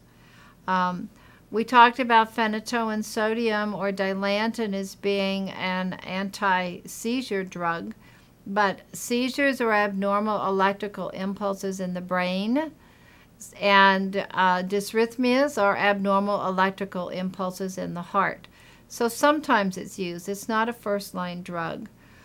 You might see drugs like adenoside or amiodarone being used as antiarrhythmics. Any of these drugs are going to slow the heart rate, so you watch for bradycardia. Now, drugs like isopril and atropine actually raise the heartbeat, so those would be used if you had too much of a good thing in slowing the heart rate, too much bradycardia. Except for emergencies, we like to give these drugs at equal intervals. And obviously, you would monitor vital signs and ECG. Another group of drugs that affect the rhythm are beta blockers. We mentioned these actually earlier in this section on pharmacology. But beta blockers are the OLALs, and they can be used either to lower the heart rate or to drop blood pressure. Frequently used as antihypertensive medication. They are not very good for people who have asthma because they can increase the airway resistance. So since they cause bradycardia, you monitor heart rate. Since they drop blood pressure, you monitor blood pressure. Now, opposite acting drugs, the cardiac stimulants, these drugs will raise the heart rate and the blood pressure. Atropine is anticholinergic.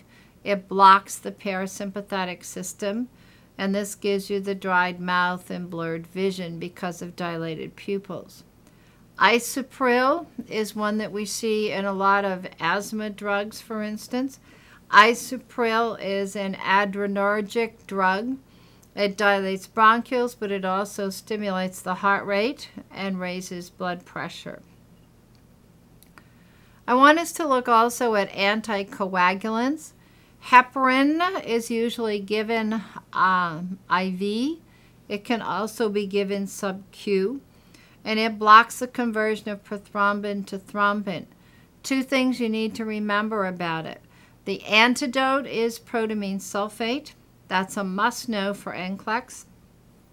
And the tests used to monitor the effectiveness of heparin are PTT, partial thromboplastin time, and occasionally we still see the clotting time being used.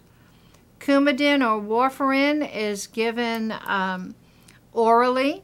It acts at a different point in the clotting cycle. It blocks the production of prothrombin. Thou shalt know the antidote for coumadin is vitamin K. That's how your memory tool. And the blood test used to monitor the effect of Coumadin is PT, and sometimes we look at the INR way of looking at PT.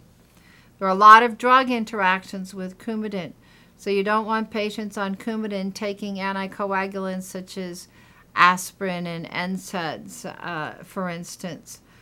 There are a lot of food problems with Coumadin as well. Foods that are high in vitamin K block the action of Coumadin. Another group of drugs that affect clotting are the antiplatelet drugs. Ticlid is a fairly commonly used drug. We sometimes see this used in people who have sickle cell. If this is an antiplatelet drug, and platelets are the thrombocytes or clotting cells, obviously the adverse effect, the biggie one, is going to be bleeding. And you wouldn't want to give salicylates because that would potentiate the Ticlid or the antiplatelet drugs. And you don't want to give too many vitamin K foods because that blocks the action of these drugs. These anticoagulants ought to be discontinued about 2 weeks before surgery if the patient is to have surgery. Otherwise, they may bleed too much during surgery. Let's look at a question. An adult was admitted with deep vein thrombosis. He is to be discharged on warfarin 5 milligrams daily. Which statement he makes indicates a need for further instruction? 1. I will try to eat the same amount of dark green leafy vegetables every day. 2. I will try to take acetaminophen instead of ibuprofen for my arthritis. 3. I made an appointment to have my teeth pulled. Or 4, I will take the Coumadin at the same time each day. And the correct answer is number 3. If you're taking an anticoagulant, you don't want to go in and have your teeth pulled. You're going to have to come off from that anticoagulant for a couple of weeks before your teeth can be pulled. The dark green leafy vegetables contain vitamin K, but you should have the same amount on a regular basis. Acetaminophen has less effect on the INRs and PTs than does ibuprofen. And taking Coumadin at the same time each day tends to keep the levels more stable, so that's appropriate. Thrombolytic drugs, lytic or lysis means break down, thrombus is a clot. So thrombolytic drugs actually destroy clots. And these are drugs like alteplase and streptokinase, used primarily to treat some heart attacks, some strokes, some pulmonary emboli. Now, the key thing on this, other than bleeding being the major adverse effect, would be that this has to be given relatively soon after the infarct. If it's given for a heart attack, you have a 6-hour window. If it's given for a stroke, you have a 3-hour window. And then following this is administered by the physician, then the patient would be on heparin and later warfarin therapy. A question for us. The nurse is assessing an adult who is receiving cholestyramine or Questran before meals and HS. Which assessment is essential to monitor for adverse effects to the drug? 1. Ask the client if he has been having fainting spells. 2. Monitor blood pressure sitting and lying. 3. Evaluate serum glucose levels. Or 4. Inspect for ecchymotic areas. And the correct answer is number 4, inspect for ecchymotic areas. And this is related to Questran. Questran is an anti-lipemic agent that reduces the absorption of fats from the GI tract. And the reason you must check for bleeding is that if it reduces the absorption of fats, it also reduces the absorption of fat-soluble vitamins. And one of those is vitamin K, which clots. Now, I think you should also know a little bit about the statins, other anti-lipemic drugs. So the statins, probably the major side effect of those is myalgia, muscle pain. If the patient tells you that they feel like they've got the flu or like a truck ran over them, report this immediately to the physician, because these are signs of serious side effects.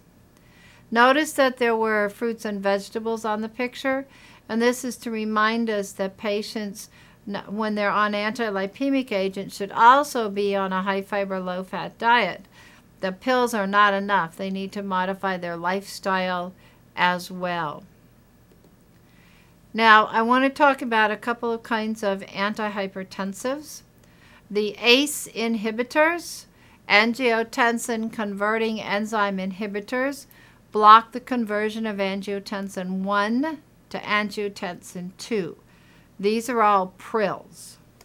I think you should know the beta blockers, which we just talked about a few moments ago. These are all olals, and they are used as antihypertensives. I think it's nice if you know the alpha blockers, which are all zosins, also used to drop blood pressure. Now the other two, the central acting and the vasodilators, if you simply recognize that these are antihypertensives, that's going to be enough for you, I think. Now all of these antihypertensives, by one means or another, act to cause peripheral vasodilation, which means that they can all cause orthostatic hypotension as a major side effect. Many of them make patients drowsy or sleepy. Your beta blockers are very well known for that. So you've got to give the safety kinds of instructions. You also must teach the patients never to abruptly discontinue their antihypertensive medications, because their blood pressure may rebound higher than it was before. So if they are to come off from it, it should be with the physician's advice. Now I also wanted to mention a little bit about diuretics. And there are several categories of diuretics. The thiazides, and they all have thiazide in their generic name, like hydrochlorothiazide, chlorothiazide. These drugs drop blood pressure. They also have a potassium depleting effect. They drop potassium, and they can lower the serum sodium as well. They can cause gout, just like the loops can cause gout. Lasix, a loop diuretic, acts in the loop of Henle to prevent the reabsorption of potassium and sodium. So these lower blood pressure. They also are potassium depleting diuretics. Mannitol is an osmotic diuretic. This raises the osmotic pressure. It's a high glucose solution. And what it tends to do is it pulls the fluid then into the bloodstream, and then it goes out through the kidneys. Works very well on the blood-brain barrier, so we often use mannitol for people with increased intracranial pressure. It's used for some other conditions as well. And it can lower the sodium and potassium, but not as dramatically as the thiazides and loops do. Spironolactone acts to block the action of aldosterone, so it ends up causing a retention or an increase in serum potassium and a decrease in the sodium. So spironolactone or aldactone is often called a potassium-sparing diuretic. probably should know which ones are potassium depleters and which ones are potassium sparers. Let's look at a question. An adult who has been taking furosemide 40 milligrams daily for several weeks is now complaining of muscle weakness and lethargy. Which test will be of greatest value in assessing the client? Serum electrolytes, urinalysis, serum creatinine, or AST and APT? And the answer is number 1, serum electrolytes, because of the loss of potassium. Now note that AST and APT are liver function tests. Serum creatinine is a kidney function test. And one more drug in this section, and these are the potassium removing resins. These would be used for patients who have hyperkalemia, for instance, people in renal failure. And this is Kayexalate. Kayexalate can be either given by mouth or by enema. And what it does is it's a sodium-potassium exchange resin. So people with extremely high potassiums that are high enough that it might cause them to go into cardiac arrest may be given this. If it's given by enema, it's a 6-hour retention enema. It can also be given by mouth. And then you need to keep an eye on the other electrolytes because it can affect the rest of them, not just the serum potassium. So if it asked, a question said, what would you monitor on the patient taking Kayexalate? It would be electrolytes, and that would be your key thing that you need to monitor. This segment is on hormonal agents, and we're going to start right off with a question. The client is diagnosed as having insulin-dependent diabetes mellitus. She received NPH insulin at 7:30 a.m. When is she most apt to develop a hypoglycemic reaction? Mid-morning, mid-afternoon, early evening, or during the night? And the correct answer is number 2, mid-afternoon. Note that she had NPH insulin. And when the time for hypoglycemic reaction is peak action. And so that would be about 6 to 8 hours after they receive the injection at 7:30, so mid-afternoon. I think you should know about regular and NPH insulin. You should know that regular onsets quickly within a half an hour to an hour, peaks in 2 to 4 hours, and by 6 to 8 hours is all gone.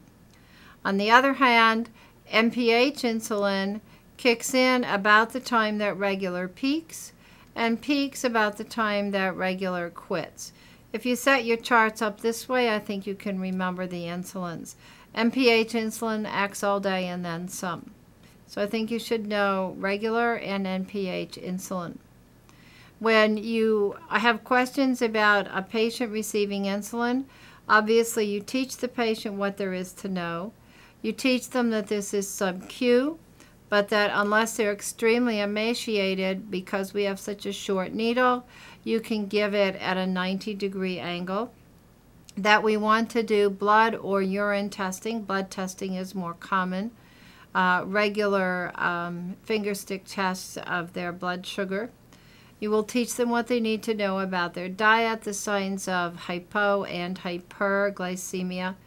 Alcohol should not be consumed by diabetics. It's going to affect the blood glucose level. And smoking also blocks the action of insulin. For more detail about the management of diabetes, I would refer you to the endocrine DVD in this tape series. Now, an insulin pump is another way to administer insulin. The pump is small, about the size of a pager perhaps.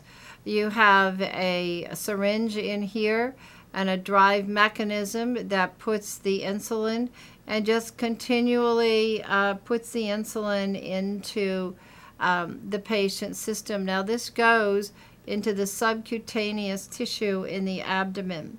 The device itself can be hidden in a pocket, hooked on a bra, under clothing. They will do frequent blood sugar tests, and then they can raise or lower the amount of glucose that's given. Some of them come with a lot of ability to program different programs. Some will just raise the amount, get themselves a bolus at mealtime. This really helps with the management of insulin. Other drugs being used for diabetic patients, your oral anti-diabetic agents. These are primarily for your type 2 diabetics. The sulfonylureas have been around for a long time. These stimulate insulin production and therefore make the patient hungry. Glipizide and glyburide are two of the more common ones in use today. The glitazones, and I'm going to call them glitazones because this is a very hard name to say, improve insulin receptor activity, so they make the insulin receptors work better. These are commonly used for diabetics. You might also see drugs like metformin or glucophage. Alpha-glucosidase inhibitors slow the digestion of carbohydrates. This is a drug like a Carbose or Precose, and those are sometimes used as well. A question. An adolescent has recently been diagnosed as having insulin-dependent diabetes mellitus. Insulin is prescribed. The client asks why insulin cannot be given by mouth. What is the best reply for the nurse to make? 1. Insulin is irritating to the stomach. 2. Gastric juices destroy insulin. 3. Oral insulin is too rapidly absorbed. Or 4. You can take it by mouth once the acute phase is over. And the correct answer is number 2. Gastric juices destroy insulin. Insulin is a protein, and it's going to be destroyed by the gastric juices. So it must be given either IV or sub-Q. Another type of hormonal agent I want us to look at are steroids. Now, steroids, as you recall, are put out by the adrenal cortex. Patients that receive steroids may be those who are deficient, such as those with Addison's disease. They could also be used to treat autoimmune disorders, prevent rejection. They have for their immunosuppressive effect, so their anti-inflammatory effect. So they're given for lots of different conditions. The major side effect is Cushing's syndrome, and here's a picture of a woman with Cushing's syndrome. For further discussion of Cushing's syndrome, I would refer you to the endocrine DVD, the section on the adrenal cortex. Now, the major side effects, we said Cushing's syndrome. If you are giving a patient an anti-inflammatory drug, sometimes they can end up with unrecognized infections, so we have to be alert for that. You can get fluid and electrolyte imbalances. They are known to cause ulcers, which means that you're always going to give it with food. They raise blood sugar, so we need to monitor their blood glucose levels. It's important for us to note that whenever steroids are being discontinued, they are gradually tapered. If we are giving steroids for patients, say, with either bilateral adrenalectomies or Addison's disease, we want to give 2/3 of the dose in the morning and 1/3 of the dose in the afternoon to more mimic the way the body puts out steroids. If we are giving it as to prevent rejection, as anti-inflammatory type of agent, then the dose is usually given in the morning when it causes fewer side effects. A question for us. The nurse is caring for a woman who had a bilateral adrenalectomy. Which statement the client makes indicates she understands her medication regimen? 1. I will take the medicine until I feel better. 2. I will stop taking the medicine until I talk with my doctor. 3. I will stay away from my grandchildren when they are sick. Or 4. I will stop taking the medicine immediately if my face or ankles start to swell. And the question asked us that she understands her medication regimen. And the only one that indicates that is choice number 3, knowing that she will be more susceptible to infections when she is being given an immunosuppressant drug. The others are all incorrect. She will take that medicine until she's told to gradually taper it. But with a bilateral adrenalectomy, she'll never be told to taper it. She'll be taking that medicine the rest of her life. So answers number 1 and 2 make no sense at all because she's going to take that medicine forever. And 4 makes no sense at all either. She might get swollen ankles, but the dosage could be adjusted, but she will not stop taking that medicine. Now, thyroid medication. Patient who has either hypothyroidism or had a thyroidectomy may need various forms of thyroid medication. Now, clearly, the adverse effects would be hyperthyroid symptoms if they got too much of it. Angina we have to be alert for, and tachycardia, and sometimes it causes insomnia. So those would be things that would suggest adverse reactions to thyroid medication. There are thyroid antagonists, drugs that block the action of thyroid. Drugs like PTU, propylthiouracil, and tapazole. We sometimes will give those before surgery on the thyroid gland to shrink it and make it smaller and less vascular. The side effects are rare. When they occur, it can be serious, agranulocytosis, but they're extremely rare. Other drugs we want to look at, androgens, male hormones, testosterone.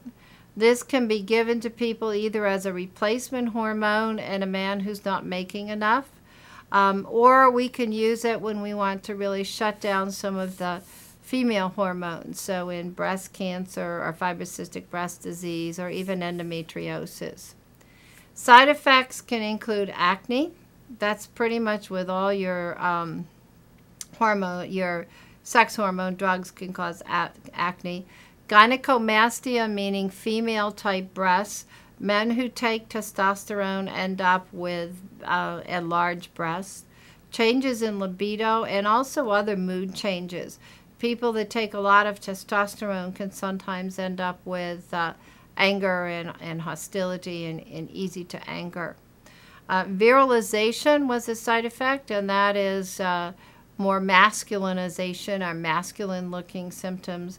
Women who take it could get hair on their chinny chin. They could get a beard and a deep voice. Now, priapism listed as a side effect there means an erection that won't go away. And this can be excruciatingly painful. If the man should develop that, they might even need to go to the emergency room. Other hormonally related drugs, sexual hormone estrogens and progestins are female hormones. Estrogens are given as replacement hormones, sometimes at menopause or following removal of the ovaries. They can also be given to men to help treat prostate cancer, to shut down their hormone system. And estrogens are often a part of contraceptive medication. Progesterone is also a major hormone in your birth control pills. And it can be for menstrual abnormalities that we use progestin. Now, adverse effects would be changes in menstrual flow, fluid retention, clots, always clots with the hormones. Thrombophlebitis and clots are a major side effect. And it can raise blood pressure. Now, we want to pull out a little bit about oral contraceptives. And oral contraceptives fool the brain into thinking that it's pregnant. So it contains progestin and usually also some estrogen. But it's the progestin that tells the brain that the body not to make any more eggs because it thinks that the body is pregnant. One of the things that they might ask you questions about, if the person taking oral contraceptives forgets to take a pill for one day, they should take 2 tablets the next day. If they forget it for 2 days, they could take 2 tablets for 2 days. If it's more than that, use another method of contraception and start over with the next cycle. Now, smoking, obviously, smoking increases the risk of clotting complications. So if they smoke more than half a pack a day, they should not take oral contraceptives. We know that the swelling and the nausea and the vomiting kinds of side effects are worse the first 2 or 3 cycles, and after that they generally are much milder. Let's take a look at a question. A young woman who is taking birth control pills calls the nurse and says she forgot to take her pills for 3 days. What should the nurse tell her to do? Take 2 tablets today, then resume your normal dosing. 2, take 2 tablets for 2 days. 3, continue with the normal administration of the medication. 4, discontinue and start over next month. Well, the correct answer is number 4. It's 3 pills. So she needs to start over the next month. But we might also add to that, use another method of contraception. On the other side of the coin are fertility agents, and these are drugs that stimulate ovulation. So I've listed several of them here for you. Clomid, Pergonal, I think have been on the exam. And a major side effect of these drugs is multiple births. Sometimes they can cause ovarian cysts as well. Now, another group of drugs are oxytoxics, and these are ones that make the uterus contract. So they can be given to reduce postpartum bleeding. Methergin is commonly used postpartally to decrease bleeding. We can use drugs like oxytocin or pitocin to stimulate labor, and sometimes it's used in that for that purpose. If it's given to stimulate labor, the key thing you should remember is that they should be no contractions longer than 2 minutes, then every 2 minutes lasting 60 seconds. So if a woman has contractions more frequently than every 2 minutes times 60 seconds, that medication should be discontinued. And that's likely to be given IV. So if you notice the contractions that last longer than 60 seconds, come more frequently than every 2 minutes, stop the IV and notify the charge nurse immediately. This segment is on gastrointestinal. As we start, we're going to look at some of the drugs that are used to treat ulcers and other GI illnesses. First one I want us to look at are H2 antagonists. These are itidines.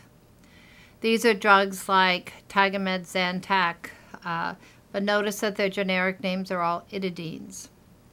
Couple of things to remember about it. They could cause diarrhea and dizziness, sometimes a dry mouth. I think you should note that the elderly sometimes get confused with these drugs, as they do with many drugs.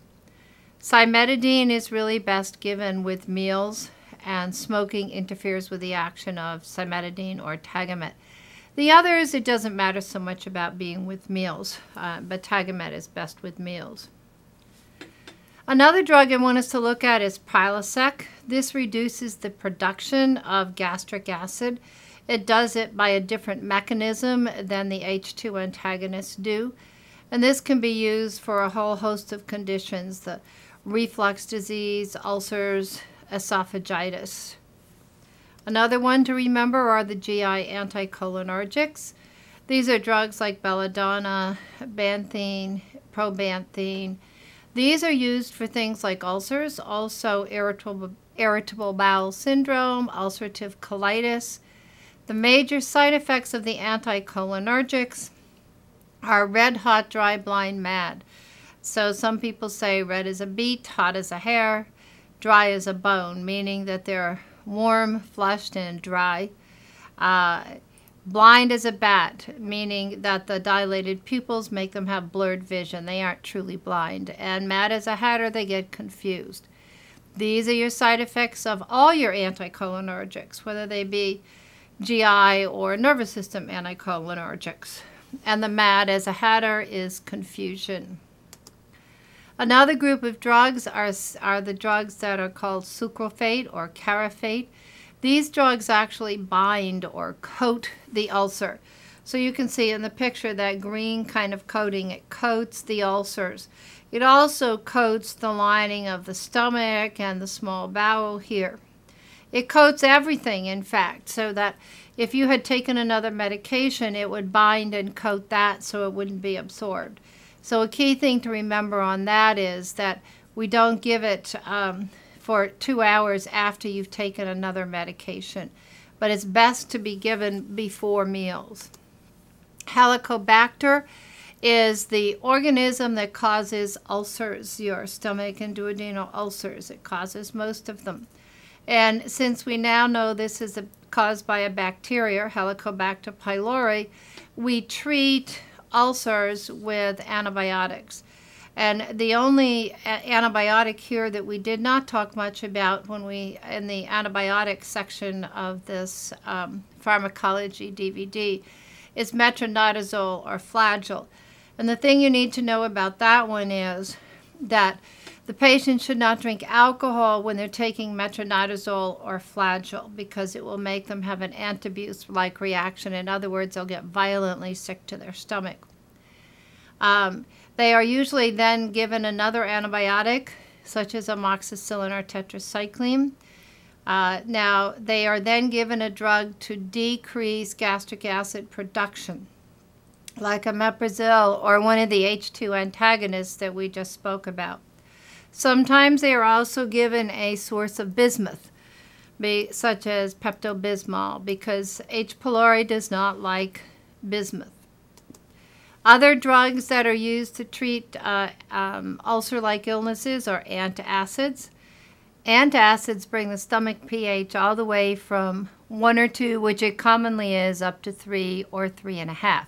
Now that's still acid, but it's less acid than it was before. There are several types of antacids. Magnesium-based antacids cause diarrhea as a side effect. Aluminum-based antacids, such as Amphagel or Gelusil, cause constipation. They also bind the phosphates, and that can in turn weaken bones. Sodium carbonate is sodium products are commonly used antacids. Now, their bad downside, if you will, is that they retain sodium and fluid. A lot of people will use baking soda, bicarbonate of soda, as an antacid. If the person has high blood pressure or fluid retention, this would not be a good choice. Calcium carbonate is also a type of antacid. Tums is a good example of this. Now, a lot of people take Tums as an antacid, and some people take Tums as a calcium source. It's relatively inexpensive. It comes in pretty colors and flavors, and a lot of people will use it as a calcium source as well as an antacid. We also need to know about antidiarrheals. In antidiarrheals, we have both the narcotic and the non-narcotic. Pepto-Bismol, kaopectate Imodium are non-narcotic antidiarrheals. The thing I think you need to remember about Pepto-Bismol, not only does it contain bismuth, which turns your stool black, but it also contains salicylates, which is important to note if the patient cannot tolerate salicylates. Lomotil and paregoric are opiate derivatives, so you need to monitor respirations when the patient is on them. These are also controlled substances. Now, you don't give antidiarrheals for more than 48 hours without a doctor's knowledge and prescription. People should not take antidiarrheals when the diarrhea is related to poison, because you want to get rid of the poison. So unfortunately, they're going to have to work through their diarrhea and get rid of the poison that's in their system. On the opposite side of the coin, we need to look at laxatives. Laxatives come in several types. Bulk-forming laxatives such as Metamucil and Fibricon are relatively mild, gentle. They just make the stools bulkier. Emollients such as Colace make the stools softer. Hyperosmolar laxatives pull fluid, and so they create then rather strenuous bowel movements. These can be saline derivatives such as your Fleet's phosphosoda type things. Milk of magnesia is hyperosmolar, can pull fluid in and create rather forceful evacuation of stools. There are stimulants that actually stimulate peristalsis. Castor oil is a good example of that. And then Dulcolax is another commonly used laxative. Now, we do not give laxatives if people have symptoms of appendicitis. So right lower quadrant pain would contraindicate encouraging them to take a laxative. Signs of intestinal obstruction would also contraindicate taking a laxative. You want to teach patients who are taking laxatives regularly that rather than taking laxatives, it would be a good idea to practice fluid, fiber, opportunity, and activity. Meaning fluid and fiber to soften the stools, opportunity to go when you need to go, heed nature's call, and then, of course, activity stimulates peristalsis. There are a lot of people that abuse laxatives, and the biggest group are probably the senior citizens. So this is a group where we could do a lot of instructions because laxatives really should be for short-term use only. Another group of drugs are antiemetic drugs. These are obviously drugs to decrease vomiting. There's quite a list of them here. You'll find that a number of these drugs are used for people that have vomiting from cancer chemotherapy. The Reglan, Zofran, Kytril are commonly used in people with cancer chemo. Compazine may be as well. Dramamine is commonly used as an anti-motion sickness drug. The major side effects of these are anticholinergic in nature. The dry mouth, that red-hot, dry, blind, mad that we talked about. They can also, because they are central nervous system acting drugs, cause drowsiness and hypotension, particularly orthostatic hypotension. Now, the other side of the issue is emetics, drugs to stimulate vomiting.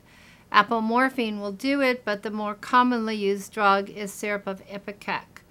Now, you do not give syrup of ipecac if the person is unconscious, having seizures, or they have swallowed something that is caustic or an oil-based substance such as furniture polish, kerosene, insect spray, for instance. Pancreatic enzymes are used for people, obviously, where they're not getting enough of their own pancreatic enzymes.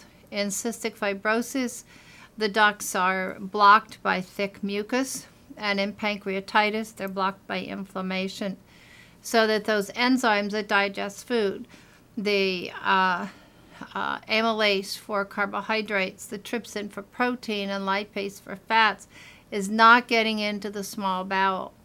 If that's the case, then they are given pancreatic enzymes, such as pancreatin, pancrease, ilozyme. They are given these with food, with the meal, because the whole purpose of these enzymes is to digest the food. So they're given with food, and we do not give them with antacids.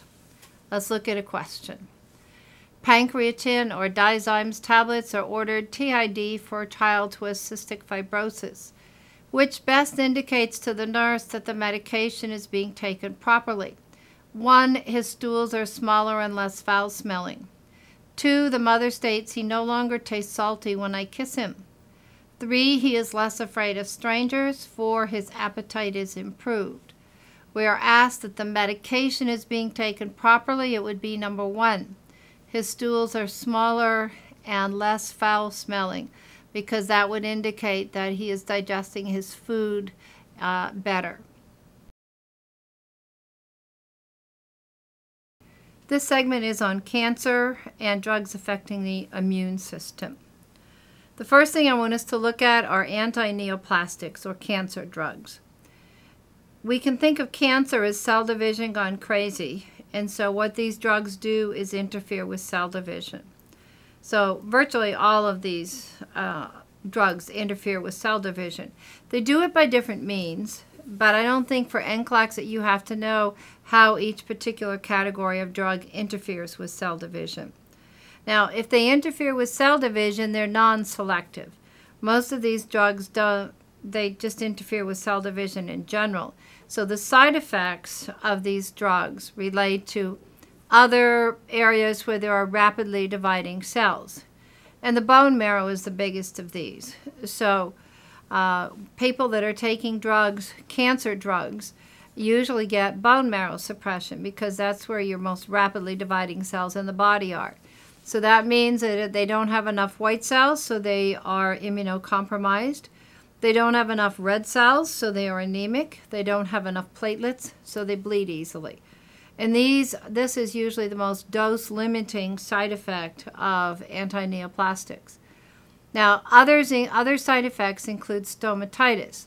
The lining of the GI tract from the mouth all the way down to the other end is replaced every 48 to 72 hours. So that explains why they have mouth sores, stomatitis. Now, by the way, if they had stomatitis, would it be better for them to take Listerine mouthwash or viscous lidocaine mouthwash? That's right, viscous lidocaine. Listerine is alcohol-based and would be very painful, whereas viscous lidocaine is a local anesthetic. Nausea, vomiting, anorexia are other GI tract symptoms due in part from the effect on the GI tract and also in part to the stimulation of the vomiting center in the brain. The Vincas, you might get constipation. Most of the other drugs tend to cause diarrhea. You can get an increase in uric acid levels, so we get hyperuricemia. Patients who have high uric acid levels or who are at risk for it may be taking allopurinol, and as you recall, you have to push fluids when you take allopurinol. Liver toxicity is a common side effect of cancer drugs. Loss of hair is a common side effect. Extravasation means that if you had an IV, for instance, that infiltrated, these drugs are so toxic that you would have a huge area of damage and tissue damage, tissue death. So we don't want IVs that contain cancer chemo drugs to infiltrate because they can do lots and lots of tissue damage should they infiltrate. There's one specific side effect I want us to talk about, and this has to do with hemorrhagic cystitis that we sometimes see with a drug called Cytoxan. Now you can see it with some other drugs as well. And what we know is that the liver breaks the drug down, but the kidney excretes the breakdown products. And the longer these metabolites are in the bladder, and the more concentrated the urine is, the more damage it will do to the bladder. So we push fluids and we have them empty the bladder frequently to help prevent hemorrhagic cystitis. And we know there's been questions about that on NCLEX as well. There are hormonal anti-neoplastics, and these tend to be organ specific. So for breast cancer, they might get tamoxifen, which blocks the part of estrogen that stimulates the growth of estrogen-dependent breast cancer. For prostate cancer, they might be given female hormones to decrease the production of the male hormones that stimulate growth of prostate cancer. They do not have the whole bone marrow depression and all of those side effects. Their side effects are more hormone-related side effects. There are drugs that are called immunosuppressants, which are given to prevent rejection in transplants, for instance. Now, most of these are easy to recognize. Look at Imuran. You know it's an immune system. How about Sandimmune? You know it affects the immune system. But the advent of this cyclosporine or Sandimmune has really made transplants much more successful. But one of the major side effects of immunosuppressants is bone marrow depression. You can also get liver and kidney damage from them. Now, I thought we would talk for a moment about concepts related to immunity. Active immunity is when the patient or the person their immune system has stimulated and is producing antibodies against a given organism. It takes time to develop active immunity, but it's long-lasting. Vaccines and toxoids produce active immunity, where your own body is actively making antibodies against an organism. Passive immunity, on the other hand, is when you sort of borrow antibodies that were made outside of you. So now they act immediately, but they're very short term, only as long as those particular antibodies are circulating. for instance, an immune serum globulin. So this is taken from blood that's been donated, and the patients that donate the blood have antibodies circulating against a number of diseases. And so we take those and give them to a person who's been exposed to that disease. So if there are tetanus antibodies, we could give the tetanus immune globulin to a patient who's been exposed to tetanus and has never had an immunization. This would give them some immediate short-term antibodies. So the person actively makes their own antibodies. Passive, they simply use the antibodies that were borrowed, if you will, from another person. Now, I think you should know the immunization schedule. This is also discussed in the pediatric section. Hepatitis B is given at birth, 1 month and 6 months. DTP, diphtheria, tetanus, pertussis, 2 months, 4 months, 6 months, with boosters at about 18 months and immediately preschool. By the way, all those preschool immunizations are mandatory. All those in that years 4 to 6 are mandatory. Now, after the age of 6, we no longer give pertussis or whooping cough. So from that point on, the every 10-year tetanus immunizations are tetanus and diphtheria only. Polio is given at 2 months, 4 months, 18 months, and then when you start school. Right now, we are using injectable polio vaccine. People who have been immunized with oral vaccine are immunized. There's no problem with that, but we are just preferring to use the injectable now. Most authorities recommend 1 polio vaccination in adulthood as well as those in childhood. HIB is Haemophilus influenza B, 2 months, 4 months, 6 months, and then about 12 or 15 months, and you're done with that. PCB is pneumococcal conjugate vaccine. This is given about 2 months, 4 months, 6 months, and then about 12 or 15 months.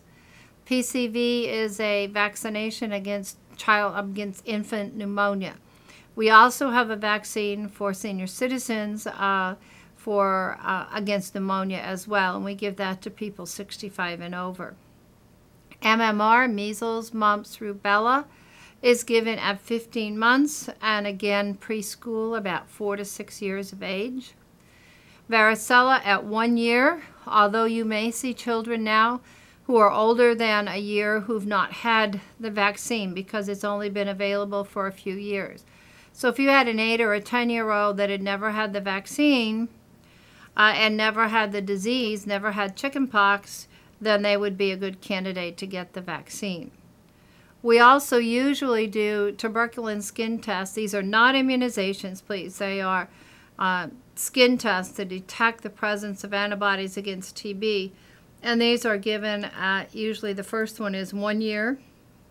It's mandatory before they start school, but frequently they'll get them annually if there's any TB at all in the community. A couple other thoughts about vaccines.